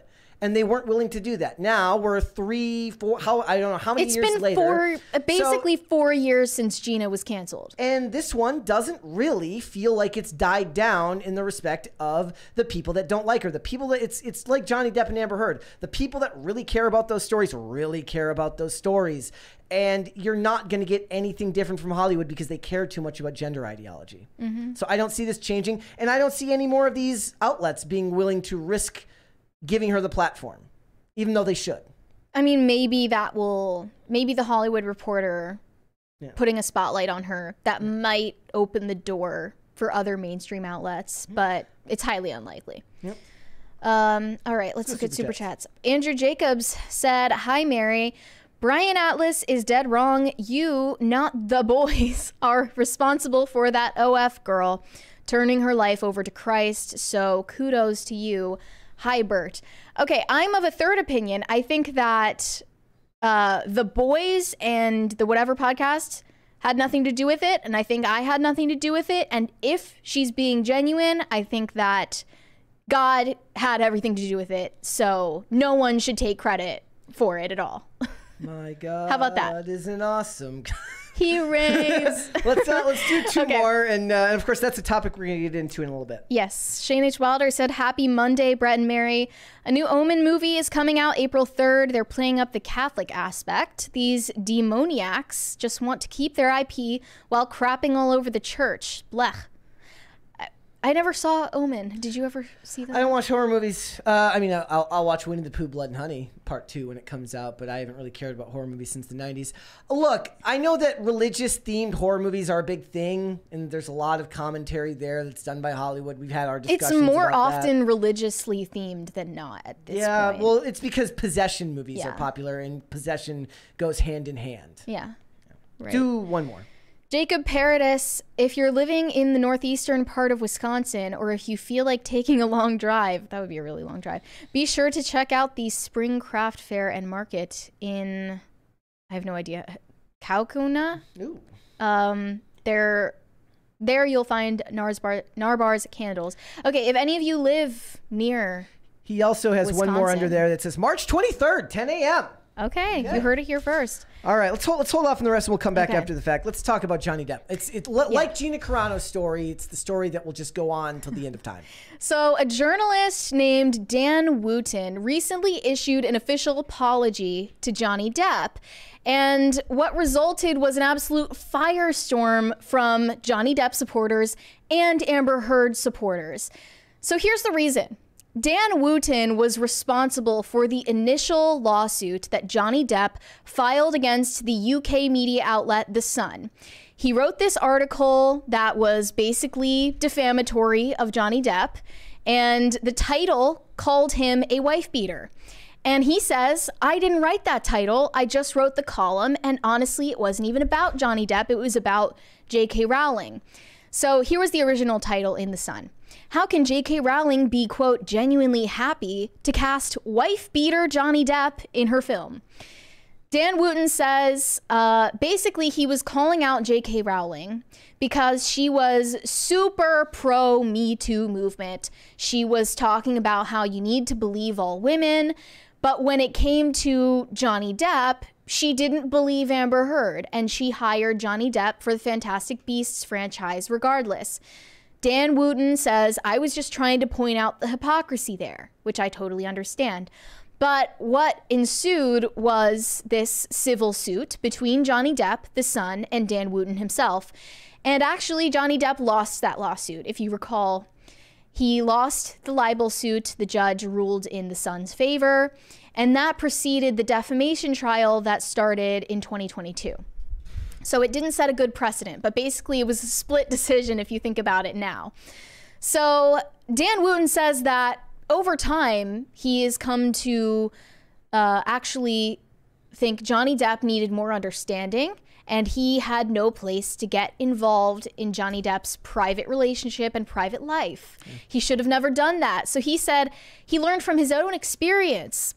After being falsely accused by a deranged ex, why I now admit it was wrong to ever get involved in Johnny Depp's private life. So let's take a look at a couple minutes of this apology video before we in the opine. mainstream media today is that so few players are prepared to admit when they got something horribly wrong. In the culture war, folk dig deeper into their trenches, and sometimes there is little chance to take a breath and realise the most sensible thing would be to reverse course or at least address errors with a degree of nuance. Today, I finally get the opportunity to do just that. I have stayed silent for many years on Johnny Depp versus Amber Heard, despite ending up an unwilling party in the former Hollywood golden couple's bid for mutual destruction in a British courtroom. With 5 years of hindsight and a changed personal outlook thanks to my own MSM cancellation, I now admit that I should never have got involved in the carnival of commentary on the catastrophic breakdown of Johnny's relationship. Having spent the last 6 months battling deranged lies from an abusive ex designed to destroy my career through a social media campaign, I was told women never do that. It was an ex-boyfriend. This guy's gay. As soon as I was saying, I was like, never mind. by a leftist criminal working Never mind. Men are evil. I was wrong.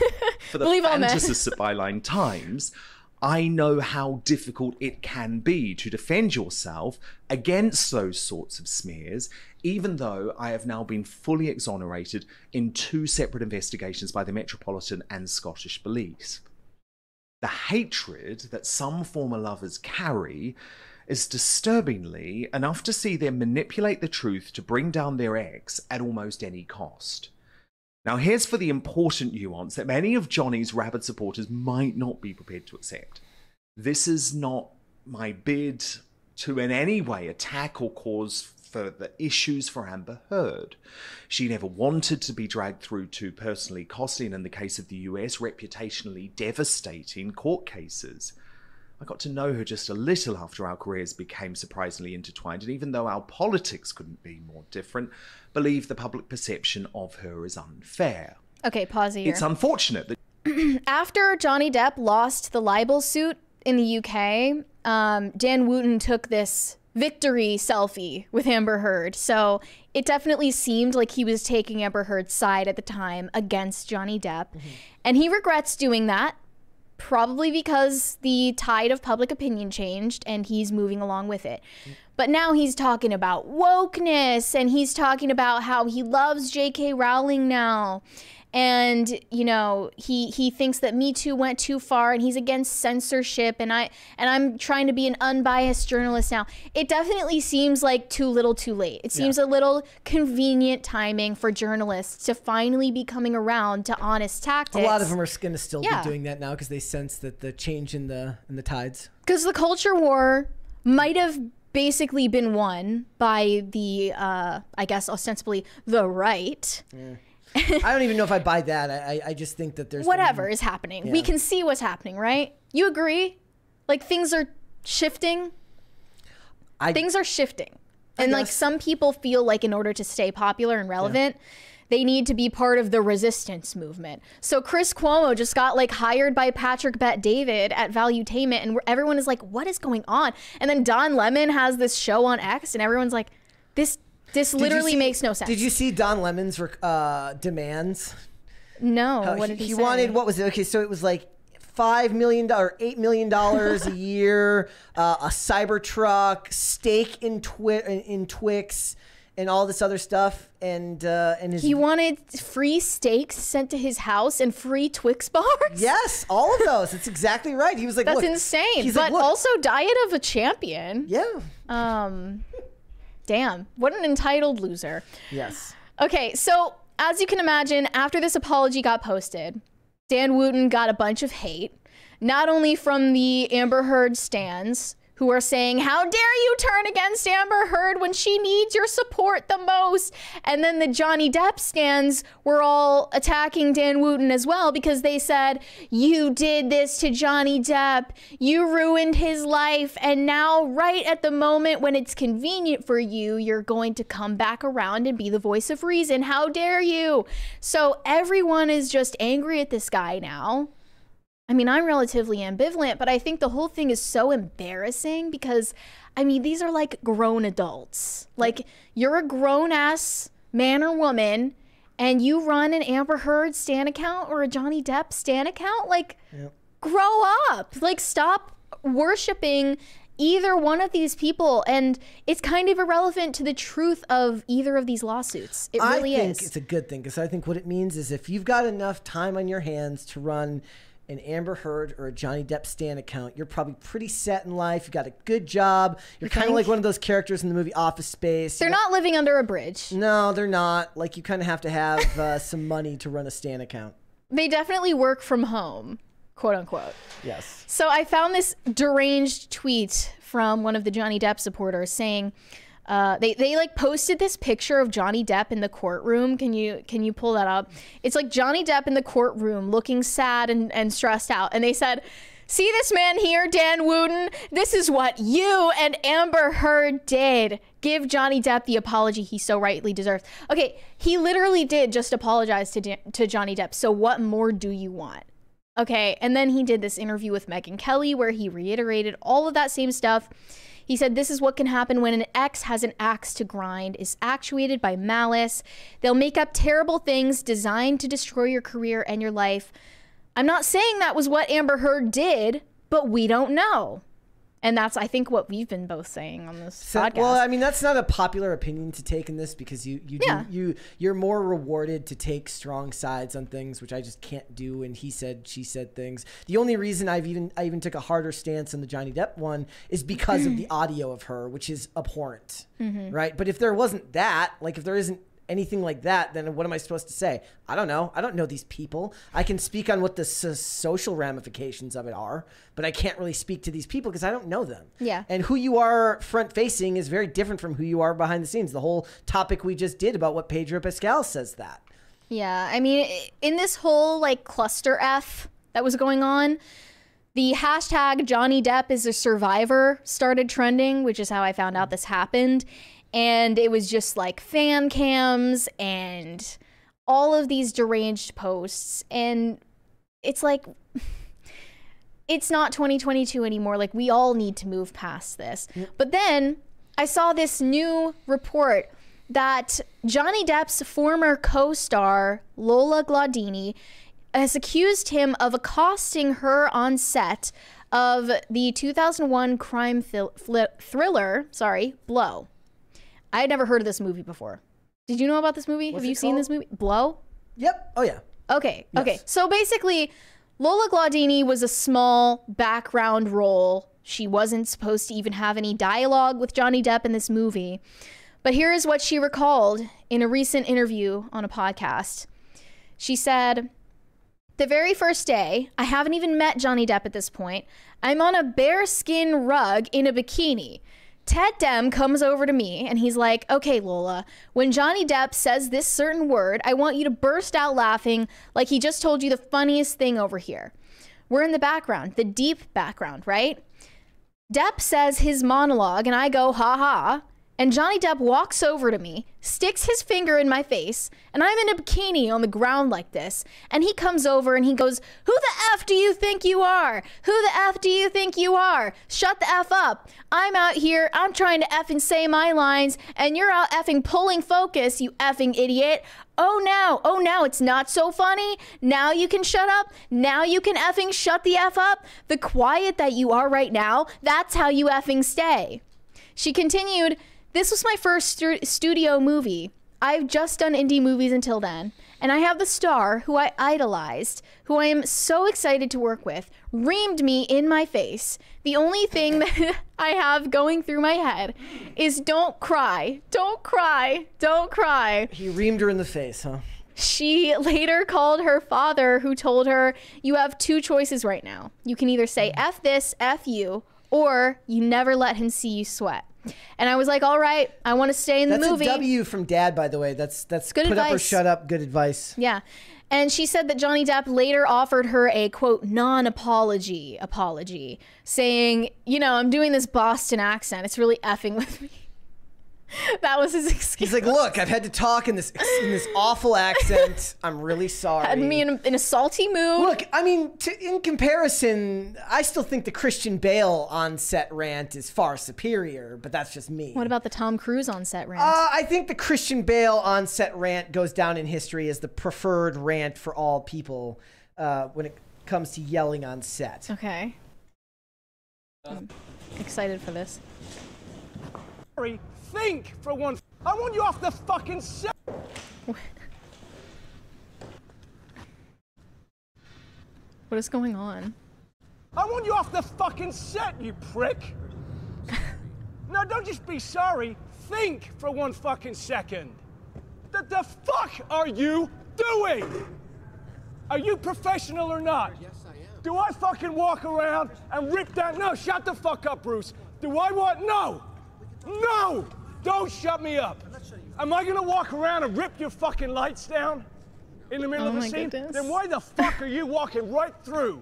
Da-da-da-da like this in the background. What the fuck is it with you?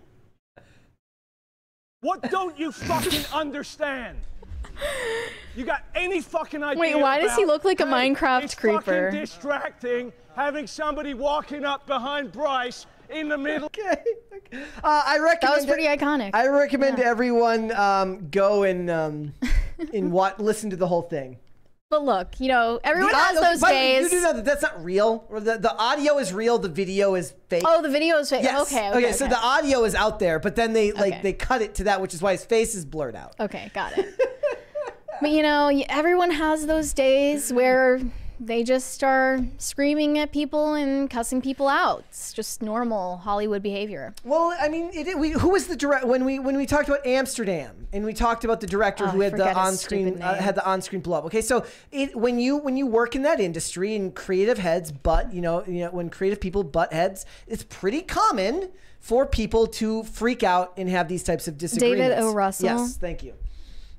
Yeah, yep. David O. Russell, he has like a big reputation for acting like that, and Christian Bale was in that movie. Yep. So that must have been pretty tense. So, I mean, Lola Gladini, she's like, look, at least he wasn't yelling at me while a guy in a Minecraft costume. It's a little ridiculous to use Lola Gladini's story of getting yelled at as like, this is proof that he actually was abusive to Amber Heard. Like, exactly. You're reaching. Okay, let's continue Super Chats. Not that Jon Stewart said, Brett is correct. Favreau had to fight the studio to get RDJ. They thought he was going to be a liability. Yes. Okay. See, that was my point. I was saying that an unknown quantity is someone where they hire them and they don't really know if they're going to be reliable or not. And that's always a risk, especially with the amount of money it takes to make these movies. You can't really put a whole bunch of weight behind somebody who's going to bring you a bunch of bad press. Look what's happening with Rachel Zegler right now, for instance, on top of what has been happening with Rachel Zegler? She's not talking a lot, that's for sure. That's there's no interviews going on. We've had such a reprieve. We're going to have to talk more about it once the movie comes closer to its release date. Yeah. Let's do two more. Michael Stonecipher. Let's get a crisis party, guys. Come on. Said, need POOH-NIVERSE versus Magical Negroes movie. They can make that. Somebody else can make that. They face off. Okay. Shane H. Wilder said, under the Mary dictatorship, can I be appointed supreme minister of memes? I will ensure that there is a meme in every household. There you go. Well, you'll be called like the attorney meme general, like something cooler than that. All right. You know? Let's hold off on the rest, Mary. You're going to have to give everybody some background on what's going on with this girl. So a now former OnlyFans girl who goes by the name Nala or Nala Fitness or Nala the Ninja, she recently came up with a TikTok where she claims that she is now converted to Christianity. She found Jesus Christ and she is renouncing her past behavior and she is not going to be doing online sex work anymore. And this was a shock to a lot of people, including myself. $20 super chat here from Pat the Plumber says, I freak out once a week and I'm a plumber. Oh, yeah, that's not good. That's not a good pairing. But does Nala freak out? That is the question. So, yeah, she said, I'm giving it all up for Christ. And this was shocking to me because I have met Nala and spoken with her a bit when I met her 10 months ago after we were on the whatever podcast together. And there was a clip that went relatively viral where I confronted and challenged her because she introduced herself to the panel. You know, once we were on camera and once the cameras were rolling, it's like her affect just totally changed. So it's a persona. It was a persona. And she was doing this like hypersexualized kind of pornified like anime girl act. Okay. And she was making all of these like faces and like she calls herself the Ahegao queen or whatever. Like she was making all these faces and noises and stuff. And I immediately was like, okay, this is a lot to take in.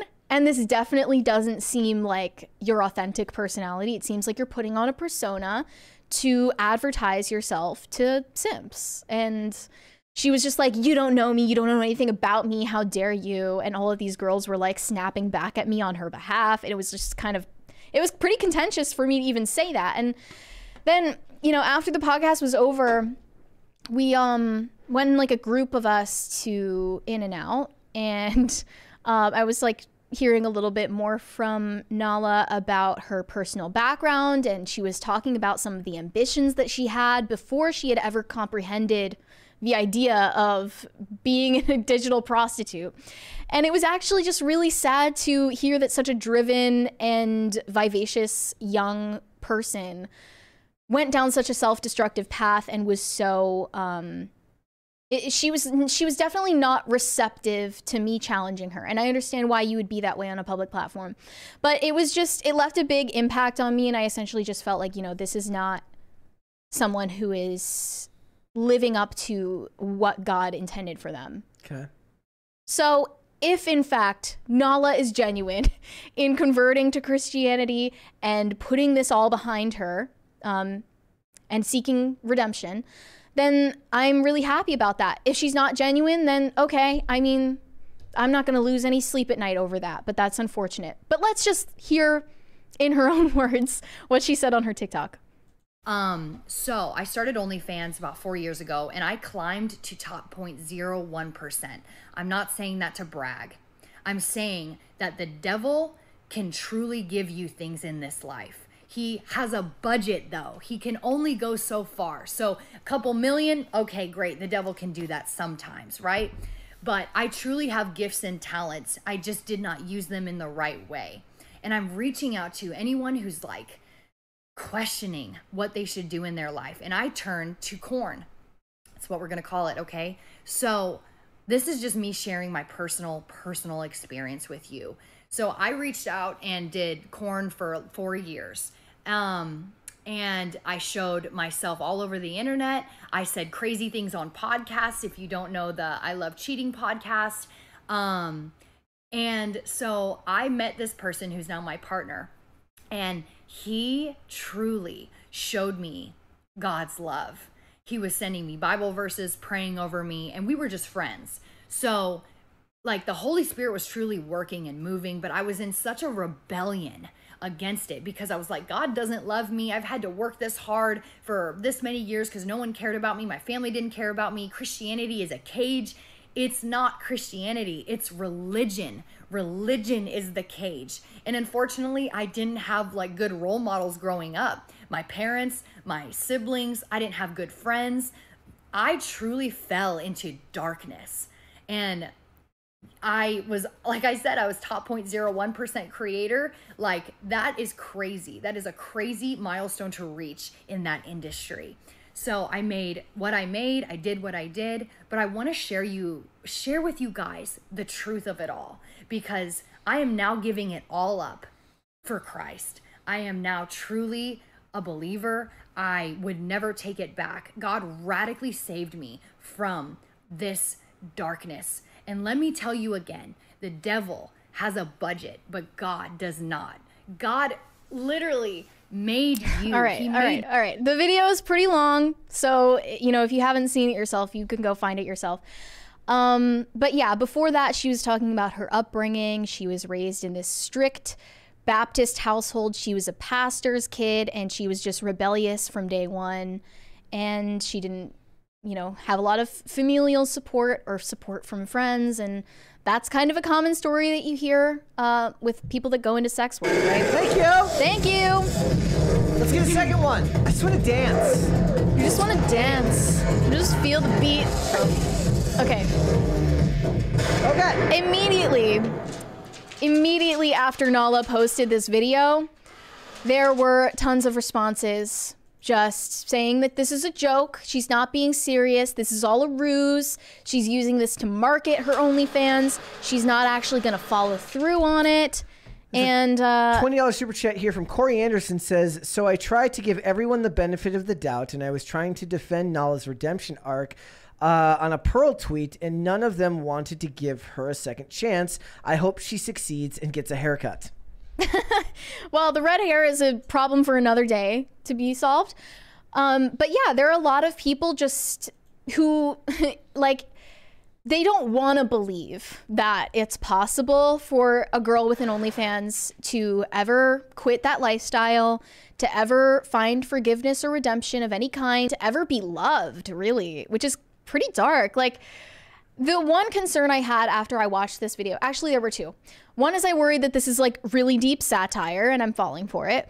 And secondly, I worried that she might have just converted based on the influence of this guy that she's dating now. That's what I thought. Yeah. And what happens when they break up, gone, or if they break up, whatever. You need to, it's kind of, okay, so you need a deeper foundation. This is something than that happens a lot when addicts get sober, right? Mm-hmm. If you get sober with the help of another person, but then you don't seek help on your own, you know, a lot of times the breakup of that relationship will trigger a relapse and a fall back into bad behavior, which is very possible.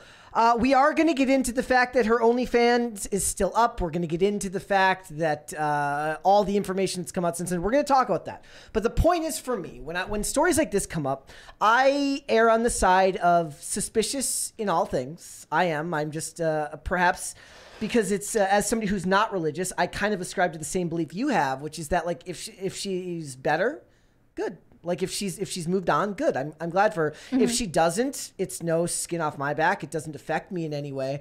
But I would rather live in a world where redemption is possible and where we can make good on our past bad behavior.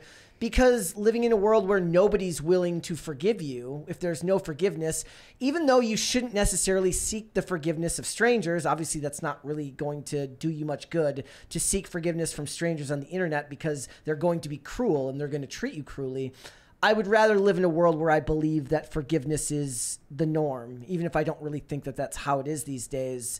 That makes me sad, and I would rather err on the side of what doesn't make me sad, and that's that she means well, and that's what this is. But at the end of the day, if it's not, it doesn't affect me. Like I have no stock in this. Well, I think there's a reason that the poll today was asking a more general question. We're not asking you whether you think Nala's redemption is genuine. That's an answer that nobody has, except for God. But in general, I think that a lot of people preemptively came to the conclusion that it's impossible for a woman who had an OnlyFans to find redemption, and then they collected the evidence after the fact. Okay, to like retroactively prove they're already settled conclusion that these women's lives are hopeless, and you know, they might as well just themselves. Like, that's basically what a lot of people think. And I think if you're saying that, if you're reiterating that, you are doing Satan's work for him. It's the same mindset that people that are super into progressivism believed, into woke ideology believed. Yeah, no redemption possible. There is no redemption. You cannot come back from your past sins. You are evil. You are irredeemable. You might as well just go live in a box and die. And I don't believe that that's a world we want to live in. I would rather be wrong about this and have her fall back into her bad behavior than subject myself to a life of such cynicism. Gordon Shumway sent $20 saying redemption is possible. Michael Knowles interviewed a former corn star who is a pastor now. I also remember Vanity from the 80s who did nude shoots and a lot of drugs, and she left it all for her faith. Let's see. Yeah, that's the only answer we really have, is just like, let's wait and see what happens. But she has posted about deleting her OF. People are confused because the page is active, it's up. All of it is kind of intentionally confusing because this is the way that OnlyFans as a platform operates, is you can't officially deactivate your page until the people paying for it have finished their last monthly pay period, right? Yeah. So it would take about a month for it to get deleted anyway. Let's look at this post from Reclaim Your Throne. This was their update on it. So it says, Nala the Ninja just disabled her free OnlyFans and upgraded it to a paywall account. She changed her monthly fee from free to $8.99 to $10 a month after immense pressure from the internet, mainly me, since trad cucks fell for the grift and fully supported her taking advantage of horny young white Christian male simps so they can lust after her. And 4 months after being baptized, she deleted all of the public content from her page. However, reinstating the paywall automatically renews all current subscribers. I don't know if that's actually true. Yeah, there's no like source making it possible for her to delete the account, making it impossible for her to delete the account until all subscriptions end. The only way to do that is if she makes the account free once again, which she won't. So not only did she take advantage of young white Christian male simps, she also has them trapped in a paywall loop. She sounds like an evil supervillain and is providing zero content. She is still active in the DMs and requesting men to pay her for porn that would be removed from the public page in order to focus specifically on DM content. Here's the thing. There's no proof provided that there's no like definitive proof here that is provided for this allegation that Nala is still DMing with people who are subscribed to the OF and having them pay for porn via DMs. There's no proof of that except for a screenshot that has a timestamp that says yesterday, and it shows her profile pic from before she deleted all of the content on the page. So there's literally no proof of that, first of all. There is no proof given that reinstating the paywall automatically renews all current subscribers. And also, you're kind of just throwing this accusation out there that all of the incidentally white male Christian men who are believing in Nala's genuine redemption arc, that they're doing so out of lust for her. I think that's a huge leap to make logically that you also have no proof for. I'm open to believing it's genuine. I'm open to finding out once and for all that it's not genuine. I do like this response that somebody said. Somebody says, there is no being played for a true Christian. All backslide. If her conversion is real, time will tell. If not, we lament the misfortune and continue on. The only ones fooled are the people full of hate. And to me, it's not about being full of hate. It's about a certain level of hope and ambivalence all mixed together. Her life is the life of somebody who I do not know personally, has no effect on me. I have strong views on what it means for the public at large, but given that I don't even have the same views on pornography that many in this community do, I do like the idea of somebody finding something that means more to them than than what they are currently experiencing, and moving on from something they feel that they have outgrown. Personal growth, more so than just the moral nature of the career, right? You'd hope that somebody's moved on to something that makes them feel more whole as a person, that they've grown, right? I don't know. It's we'll have to and like you said, the whole stuff about the information on the account, it's designed to be confusing. Yeah. And I guess we could look into this in the future, but I have not made a conclusion either way. No, I'm just saying, if it's true, good for her, happy for her. If it's not true, okay. Oh wait, it says I'm not reading that. I'm happy for you. Congrats, I'm sorry that happened. I'm not reading all that. Yeah. But basically that, yeah. And I think that the rhetoric around this has just been very toxic for no reason. A lot of the people who are really, really mean to Nala are telling themselves that they deserve the credit for her becoming Christian, which is absolute BS. Mm-hmm. That is not the way that you reach someone, and look, especially not a woman. And I'm not even going to tell myself that I have any credit for her becoming Christian if that's what she did, because I don't believe that I truly had a part to play in that. If I did, that's great. But if I didn't, that's what I think. I think that if she's converted, then the credit, the glory belongs to God, right? So who is anyone here to claim credit for someone else's heart changing? And also, sorry, it's just, I'm looking at all of her TikTok comments and I constantly see people saying bop lore, like bop. They're all saying bop. And I'm like, does bop not mean song anymore? So I looked it up, and apparently bop, it refers to a woman who will give head to anyone, basically a promiscuous woman. And they're saying bops can't have redemption. You're always once a bop, always a bop. And I'm like, you just gotta be such a bitter person, you know? Like, you gotta be a really bitter, hateful, angry human being, because it's just, that is not true for anyone. And I will reiterate that redemption is available to anyone who earnestly seeks it. And if we don't know whether she's earnestly seeking redemption at this point, that's fine. We'll find out, or we won't. Look, in the thing, like when I see the other comments that are saying that are hesitant to believe her, I get the sentiment and I understand 100%. I saw several points in that video that she had that kind of made me wonder, and that's okay.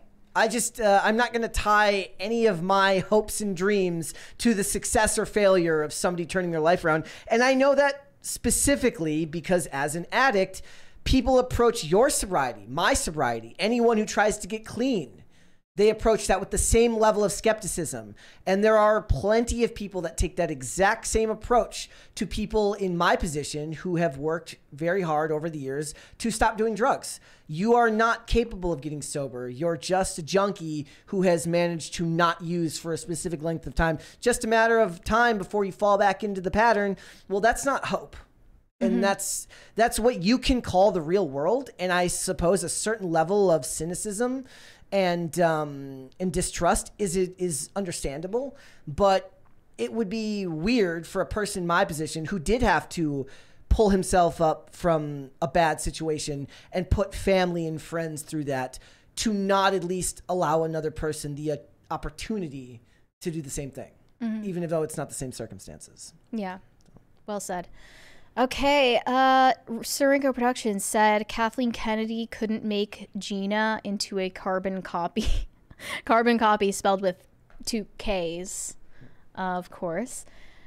Corey Anderson said, Mary, do you ever wear vertical stripes? Do you ever wear vertical stripes? Are you a vertical stripes person? Aren't you far more likely to find things that are sold with horizontal stripes? Like, I mean, it's not like intentional. Do horizontal stripes make you look wider and do vertical stripes make you look taller? If vertical stripes make you look taller, maybe I'll get myself some vertical stripes. I don't know if I buy that, to be honest. Hiroshima Otaru said Don wanted to do an interview in space too. What? Don Lemon? He also said Christian Bale and Tom Cruise did nothing wrong in their rants. I'm with you, man. Of course, I'm biased. I disagree with Tom Cruise's point, honestly. What about it? What do you disagree with? I think that he was just defending BS rules for good reasons, and I wouldn't do that if I were him. I mean, He has so much money. He could make the damn movie himself. He doesn't need to rely on the studio, but he was stomping around and screaming. He did. He's an investor in that film. He's a producer. Okay, his finances are tied to it. If you are not a true believer in masking and vaccine policies, make the damn movie yourself instead of forcing people to go along with draconian rules. And just pay the fines every day. That would add up. Whatever, you're Tom Cruise. I'm just saying, I don't think it's ethical. No, honestly, like when you think about how many people are on a set and each one of those is its own separate infraction with a fine. I don't think even Tom Cruise's money is that. Or deep. if he disagrees with it, he should have spoken out that he disagreed with those rules. That's a fair assessment. Nate Garland sent $20. Thief on the cross went home to paradise with Christ. All have sinned and have fallen short of the glory of God. If someone can't repent and be redeemed by the blood of Jesus, no one can. Right. No one is past the point of no return. I just yesterday. Unless you're dead. I made some post yesterday, the other day. I said, I don't want, and it was just an offhand comment. I don't even remember what I was. It might have been reading about Nala, but I just said I don't want to live in a world where forgiveness and such is just looked down upon. Well, thankfully, you don't live in that world, so there's no need to be sad about it because that's not reality. Dave Collins said, I miss the old days when movies were made to entertain people. You and me both! Dance party! Third crisis party! Or even just to make money without pushing a political or social justice message. Okay, yes. By the way, guys, total aside, since he's talking about movies, and we're talking about movies temporarily, over the weekend, I watched the Tom Selleck starring Jesse Stone made-for-TV movies about the character Jesse Stone, and they are unbelievably boring and inoffensive and awesome, okay? Not boring in a bad way. They're just kind of a little bit predictable, but very calming. I recommend everybody, if you're looking for something to put on in the background, a good, I don't even know how to, it's just a detective story, right? He's a police chief. Murder mysteries, all taking place in this one town. I do recommend checking them out. They're all on Amazon Prime. There's a whole crap ton of them. Also, the first one came out in 2006. Very much younger Viola Davis, wearing either a wig or a wicked, her hair had been straightened. It's crazy. She's very young in that movie. They're fun. They're a very, very chill thing to put on in the background while you're working. I do recommend checking them out. Plus, it's got Tom Selleck, and Tom Selleck rules. I finished Interview with a Vampire's sequel, the Queen of the Damned, and I looked at the details. So the movie poster is just Aaliyah. And then the main character in the background. And Aaliyah has huge at that time. Aaliyah has 20 minutes of screen time, and it starts an hour into the movie. There's no singing, and she plays this Egyptian princess or whatever who's a vampire. Yep, she was a bankable, and I realized that it wasn't the racism back then. She was just a bankable name. Oh yeah, and the movie made $45 million at the box office, but I'm pretty sure it only even made that much given how hated it is because Aaliyah was on the cover, and it was literally released a few months after she died, which is crazy. That's some of the last surviving footage that exists of Aaliyah is being in this god-awful movie. Guys, Billy Baldwin was in one of those Jesse Stone movies. Billy Baldwin being the Baldwin brother who supported Trump in 2016. Yeah, that one. I imagine those discussions back and forth. It's so funny. He just, I actually think that him and his other brother have better looks for Hollywood. What's this, Stephen Baldwin? So Alec is not... Okay, so Billy Baldwin... No, it's not about looking good. It's about the other two have very distinct bad guy looks. They look like they play great bad guys. I don't know what the fuck Alec Baldwin is supposed to look like. He looks like a bad guy. Well, the other two have better looking bad guy faces, Alec as far as I'm looks... concerned. Well, who was the Gamergate one? The one who coined Gamergate. He's not a Baldwin. He's a Baldwin, but he's not related to the Baldwin. Correct. Pat the Plumber said, Mary Morgan, savior of sins, lover of zins. Oh, goodness. Let's do one more. Mr. Anderpson said, Nala's OF still up. She dropped the paywall to get more subs and sends $10 auto DMs for spicy pics. Good job at checking the story first, guys. We did go through these details. Yep. Yes. And it's not as clear cut as that. Yep.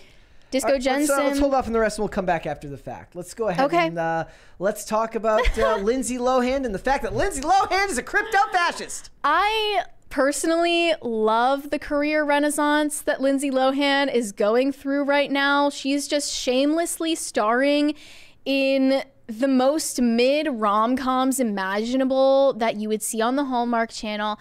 This one was released for St. Patrick's Day this weekend on Netflix. The title is Irish Wish, and isn't it just so fitting for redhead Miss Lohan to star in a movie with this title? And a journalist at Vulture has accused this film of being many sinister things. So here's the title of their review. Irish Wish is a crypto-fascist AI-generated harbinger of doom. How dare they say this about my birthday twin? How dare they?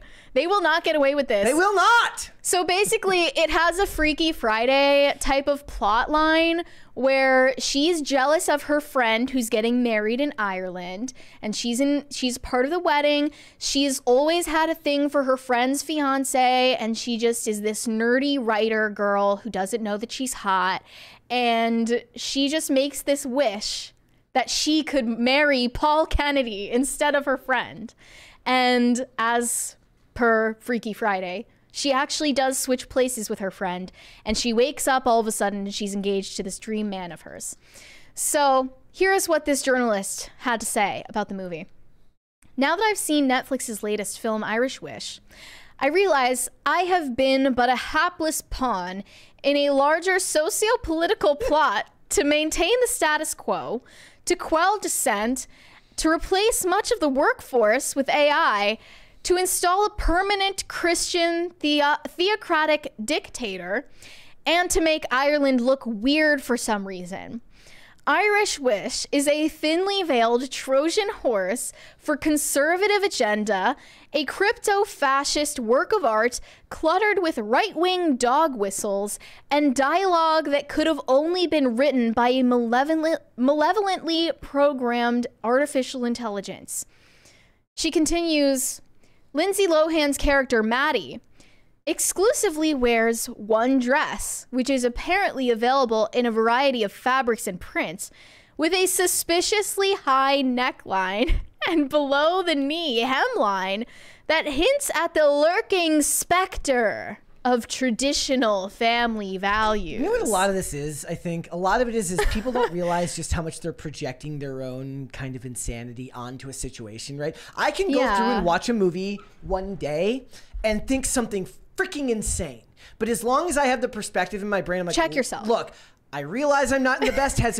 And this doesn't just happen with movies and stuff, right? Sometimes I will watch stuff. I can't think of an example off the top of my head, but there are times I think absolutely insane shit while I'm watching things. But I've done enough kind of self-examination to know when I'm out there, when I'm really, really out on the rocks and not tethered to anything real.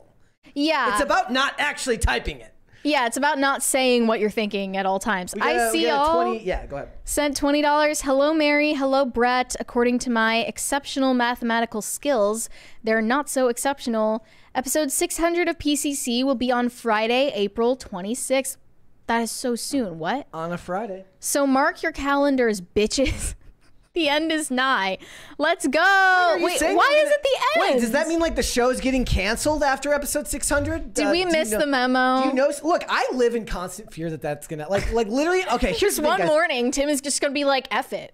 I am one of those people that doesn't know how to enjoy good things when they're happening. I only know how to prepare, sadly, for the inevitable fall. So I have a very hard time. I'm like, when is it all going to fall apart? When will I not be able to talk about Lindsay Lohan being a crypto-fascist for my job?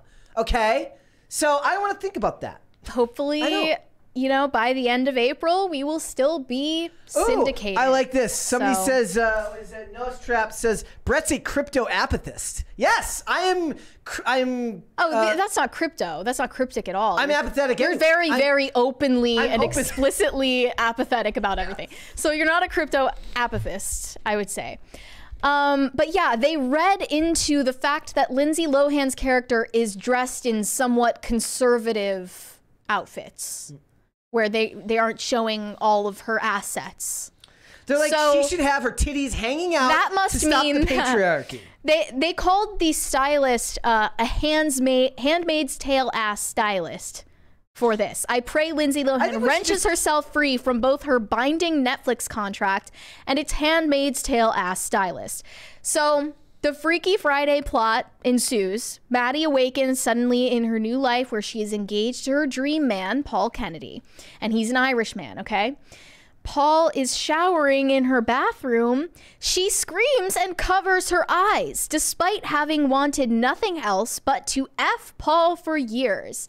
She spends the rest of the movie assiduously avoiding all sexual contact, including kissing with her fiancé. I wonder if that's perhaps because Lohan's husband co-produced this film.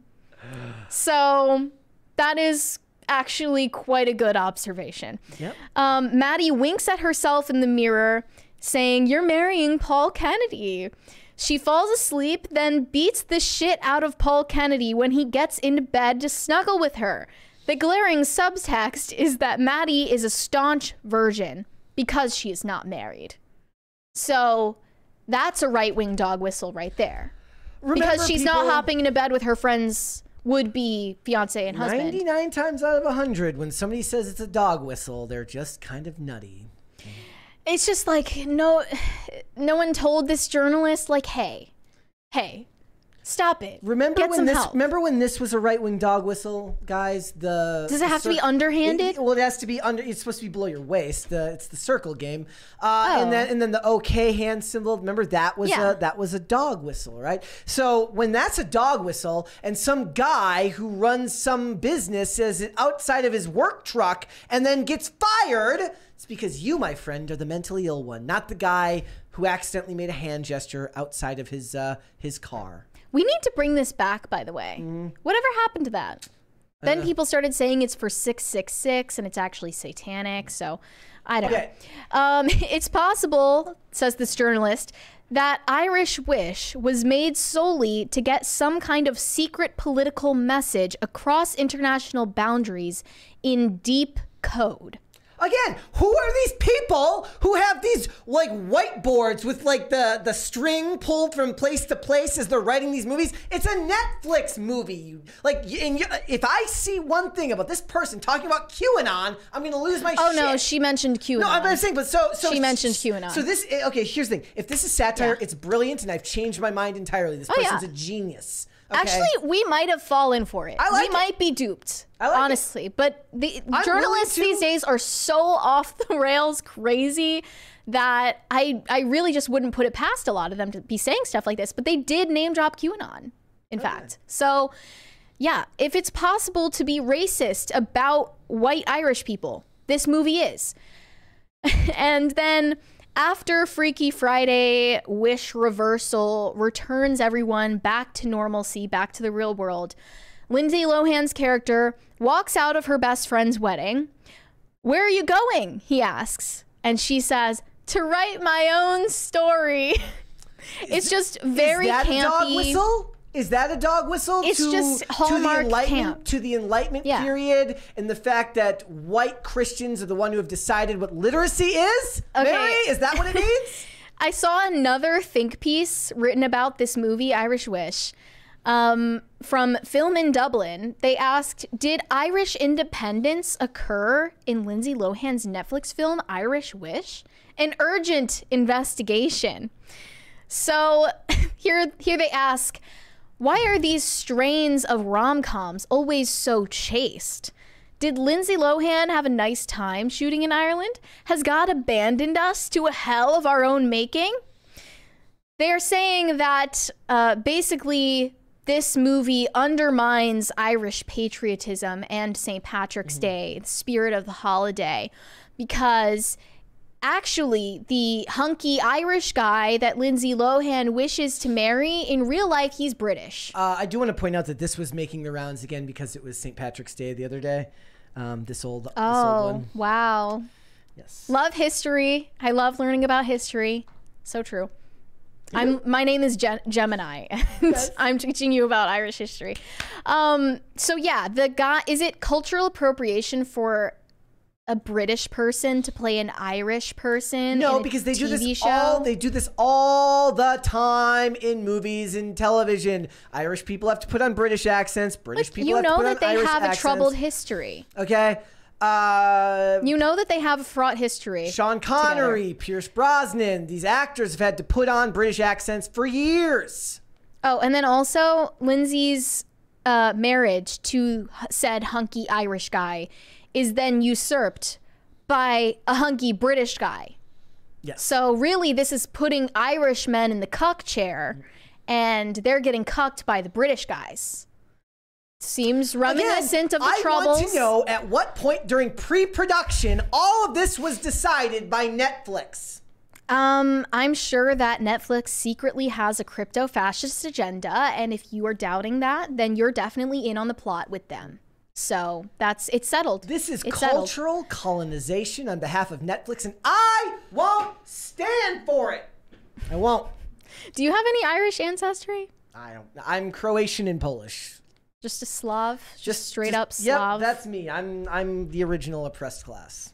I have some Irish ancestry, and honestly, I'm offended. You should be. Okay, let's finish these super chats. Disco Jensen said her OF is still active and being promoted. It's all a grift. The devil is a liar. Okay. I will say, okay, she's still got some not exactly PG photos up on her Instagram. Do you think a former prostitute would have the best idea of what is considered modest? I mean, I'm just saying, if she is trying to figure it out, I honestly, I wouldn't put it past her to think, there's nothing risque about this photo of me. She's been naked on the internet, of course. Go forward with grace, and you can't go wrong. You won't be let down if you go forward with grace, but you go forward with both eyes open. Yeah, I mean, I don't understand what you mean by it's being promoted, but it's active because of the site's policies is what it looks like to me, but I guess we'll find out. Serenko Productions said the important thing is that in every way, whether from false motives or true, Christ is preached, and because of this I rejoice. Philippians 1:18. Guys, can we yes, I agree. And guys, let's get a third crisis party. Reading scripture and then screaming at crisis them. party. Oh, guys, should we play them the Sydney Sweeney?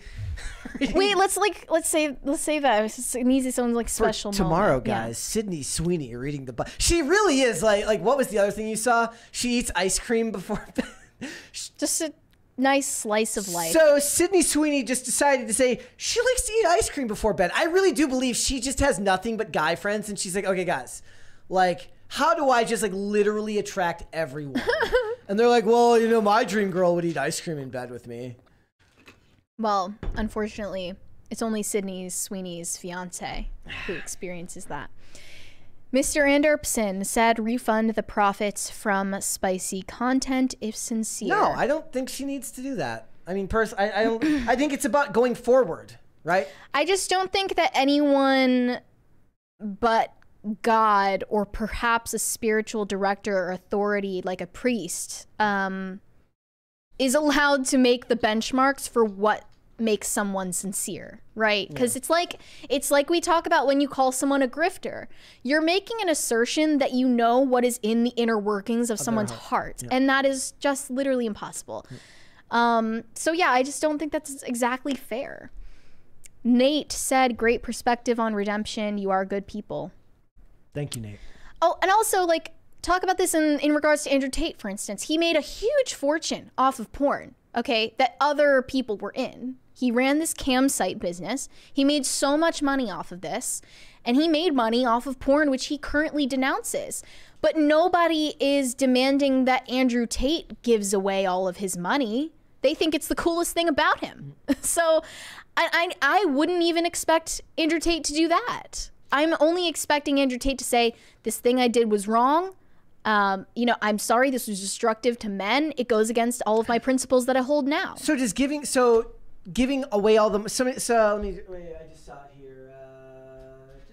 It says, yes, Brett, why show actual repentance? Sorry, I can't find the comment. Oh yeah, okay, so it's from Mr. Anderpson, says, of course, Brett, why show actual repentance? Does her giving away all the money That's material stuff. Like this is why Christianity looks at the heart and not at. I mean, this is why Christ came to earth to renew the law and to write it on the human heart. It's about what's inside, not on the outside. Honestly, even if someone were a former abortion doctor, someone who performed abortions, I would not sit here and demand that they give away all of the money they made during their years as an abortionist in order to be sincerely pro-life. I literally don't think that matters. It would be nice, okay, that would be great and an exceptional way of, if you donated it, right, to like pro-life causes. That would be great. I guess, but I don't think it's someone's moral obligation to prove themselves to the world when it's about who they are in the kingdom of heaven, right? It's totally disconnected. And I guess as somebody who's not religious, my perspective would be it's about their behavior going forward, not a chain, not the financial ramifications of their actions past. I guess, like, as long as you go forward and live the virtues that you are claiming to live now, that's how you prove that you've changed. But that's the point. Like, it's a fool's errand because it will never be enough. You could give away all the money and change all your behavior. And just like I said earlier, people will say, well, you're still a whore. Just because you aren't being a whore right now doesn't mean you will not eventually fall back into whoredom. Right, there are going to be people who will say that no matter what. And so chasing after their acceptance, chasing after the acceptance of anyone on the internet, it's not worth it.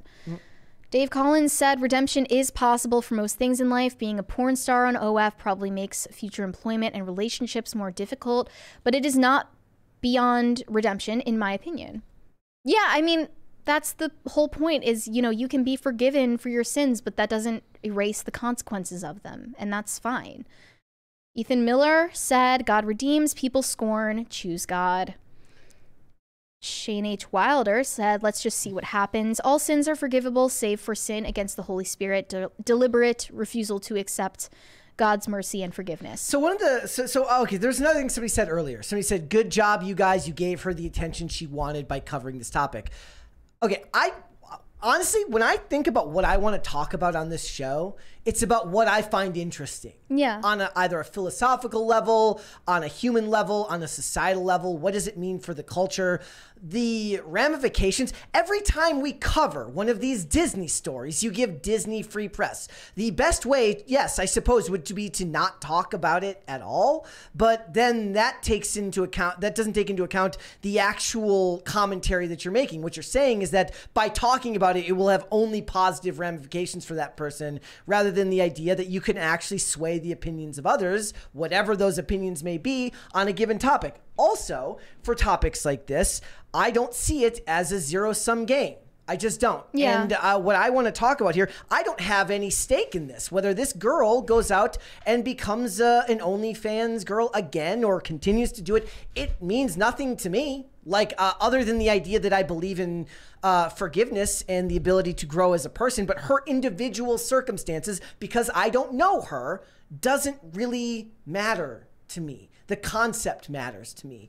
And talking about it to me is interesting, and I'm not going to stop talking about something just because there could be ramifications that might benefit somebody who might disagree with me. Mm-hmm. Yeah. I don't see how, I mean, if you're going to go subscribe to her OnlyFans because of this, then have at it with zero content on it. Pat the Plumber said, anyone watch The Gentleman, Guy Ritchie show? I'm like half of an episode. Okay, so guys, I've tried to start both Shogun and The Gentleman. I'll get there. Over the weekend, I just wasn't feeling it. I wanted to watch Tom Selleck made-for-TV movies. Shane H. Wilder said, a theocratic dictator. Is this about Mary? Yes. Mary. Yeah, it's Lindsay Lohan is actually secretly trying to get me she works for you. In power as the theocratic dictator of U.S. Corey Anderson, Hallmark Christmas movies are the best. See Christmas Ranch, so bad, it's good. Okay. Someone said that Kate Middleton ran away from the royal family and now she's like in the middle of Montana and she just met a country boy who is trying to save the local, like, save the local coffee shop or something. Could be. That could be it. She's the like, local pumpkin patch. Like, look, I was a princess in my former life, and now I just want to be a simple farmhand. Now I just want to be a homesteader. Shane H. Wilder said the movie just looks like a made-for-TV rom-com. It's basic. It's just a movie, not some right-wing political Freudian psyop. But it's funnier to think that it is what we're saying. True. Bucky Ducky said, I love St. Patrick's Day. Everyone is Irish except Koreans. We're still Chinese. What? I'm not Irish at all, though I don't know if I ever... that's not true. I went out at least a couple of St. Patrick's Days in the past. I have. Was it lit? From what I remember, yeah, long time ago. I just didn't. I don't like drinking alone, so I was just like, yeah. Well, no I wasn't thanks. drinking alone. I'd go out on St. Patrick's Day with friends. Yeah, That's what I did yeah. Back in the day, and I was never a drinker. Even in my worst days, I was never like I never liked drinking heavily. I was one of those people that just didn't like staying over at other people's houses or passing out. So Oh, that sucks. Yeah. I was not a drinker. We got one more here from Shane H. Wilder. We're about 3/4 of the way to a third crisis party, guys. If we get a third crisis party, This is monumental. Guys, here's what it is. If we get a third crisis party, no one will ever do OnlyFans again, and we'll have saved the world. Yes. That's what's gonna happen, guys. And it's all actually it takes true. is a third crisis party. Shane H. Wilder says, if y'all didn't talk about these stories, there would be no show. It is part of pop culture. And last I checked, this show was called Pop Culture Crisis. Well, it's definitely the crisis part of it. Like if we talked about Rachel Zegler, it'd be like, you're giving Rachel Zegler what she wants. Well, I mean, that's the false dichotomy, right? Everyone says you're giving this person a platform. I don't care. Like, I'm here to talk about what I want to talk about. I don't give a crap about what other people's platform is. It doesn't matter to me. Yeah, I don't give a crap. I agree. All right, Bucky Ducky says, Mary, the joke is that no one can tell Asians apart. Oh. Ha ha. See, like I said, apparently, all these people criticizing us talking about this, and I just told them we can stop OnlyFans from ever happening again if we get a third crisis party. Nobody wants Where's to the do it. action? Where's the action? Put your money where your mouth is. All commentary, no action, guys. I see how it is. Yep. Mm-hmm. All right. Before we go, apparently we're not going to save everyone in the world from OnlyFans today. If you want to... No OnlyFans women were hurt in the making of this production. Correct. Guys, hit the like button on this video and subscribe to this channel if you have not done so already, please and thank you. Mary, let everybody know where they can find you. You can send me validation on Instagram at Mary Archived, or you can send me hate on X, that is also Mary Archived. One more here. High Voltage 75 says, Mr. Brett, what influences your decision on whether or not to wear a hat on the show? Okay, so I wear them more when my hair starts to grow out and I'm too lazy to go get it cut. That is just a fact. It's not actually that right now. My hair is...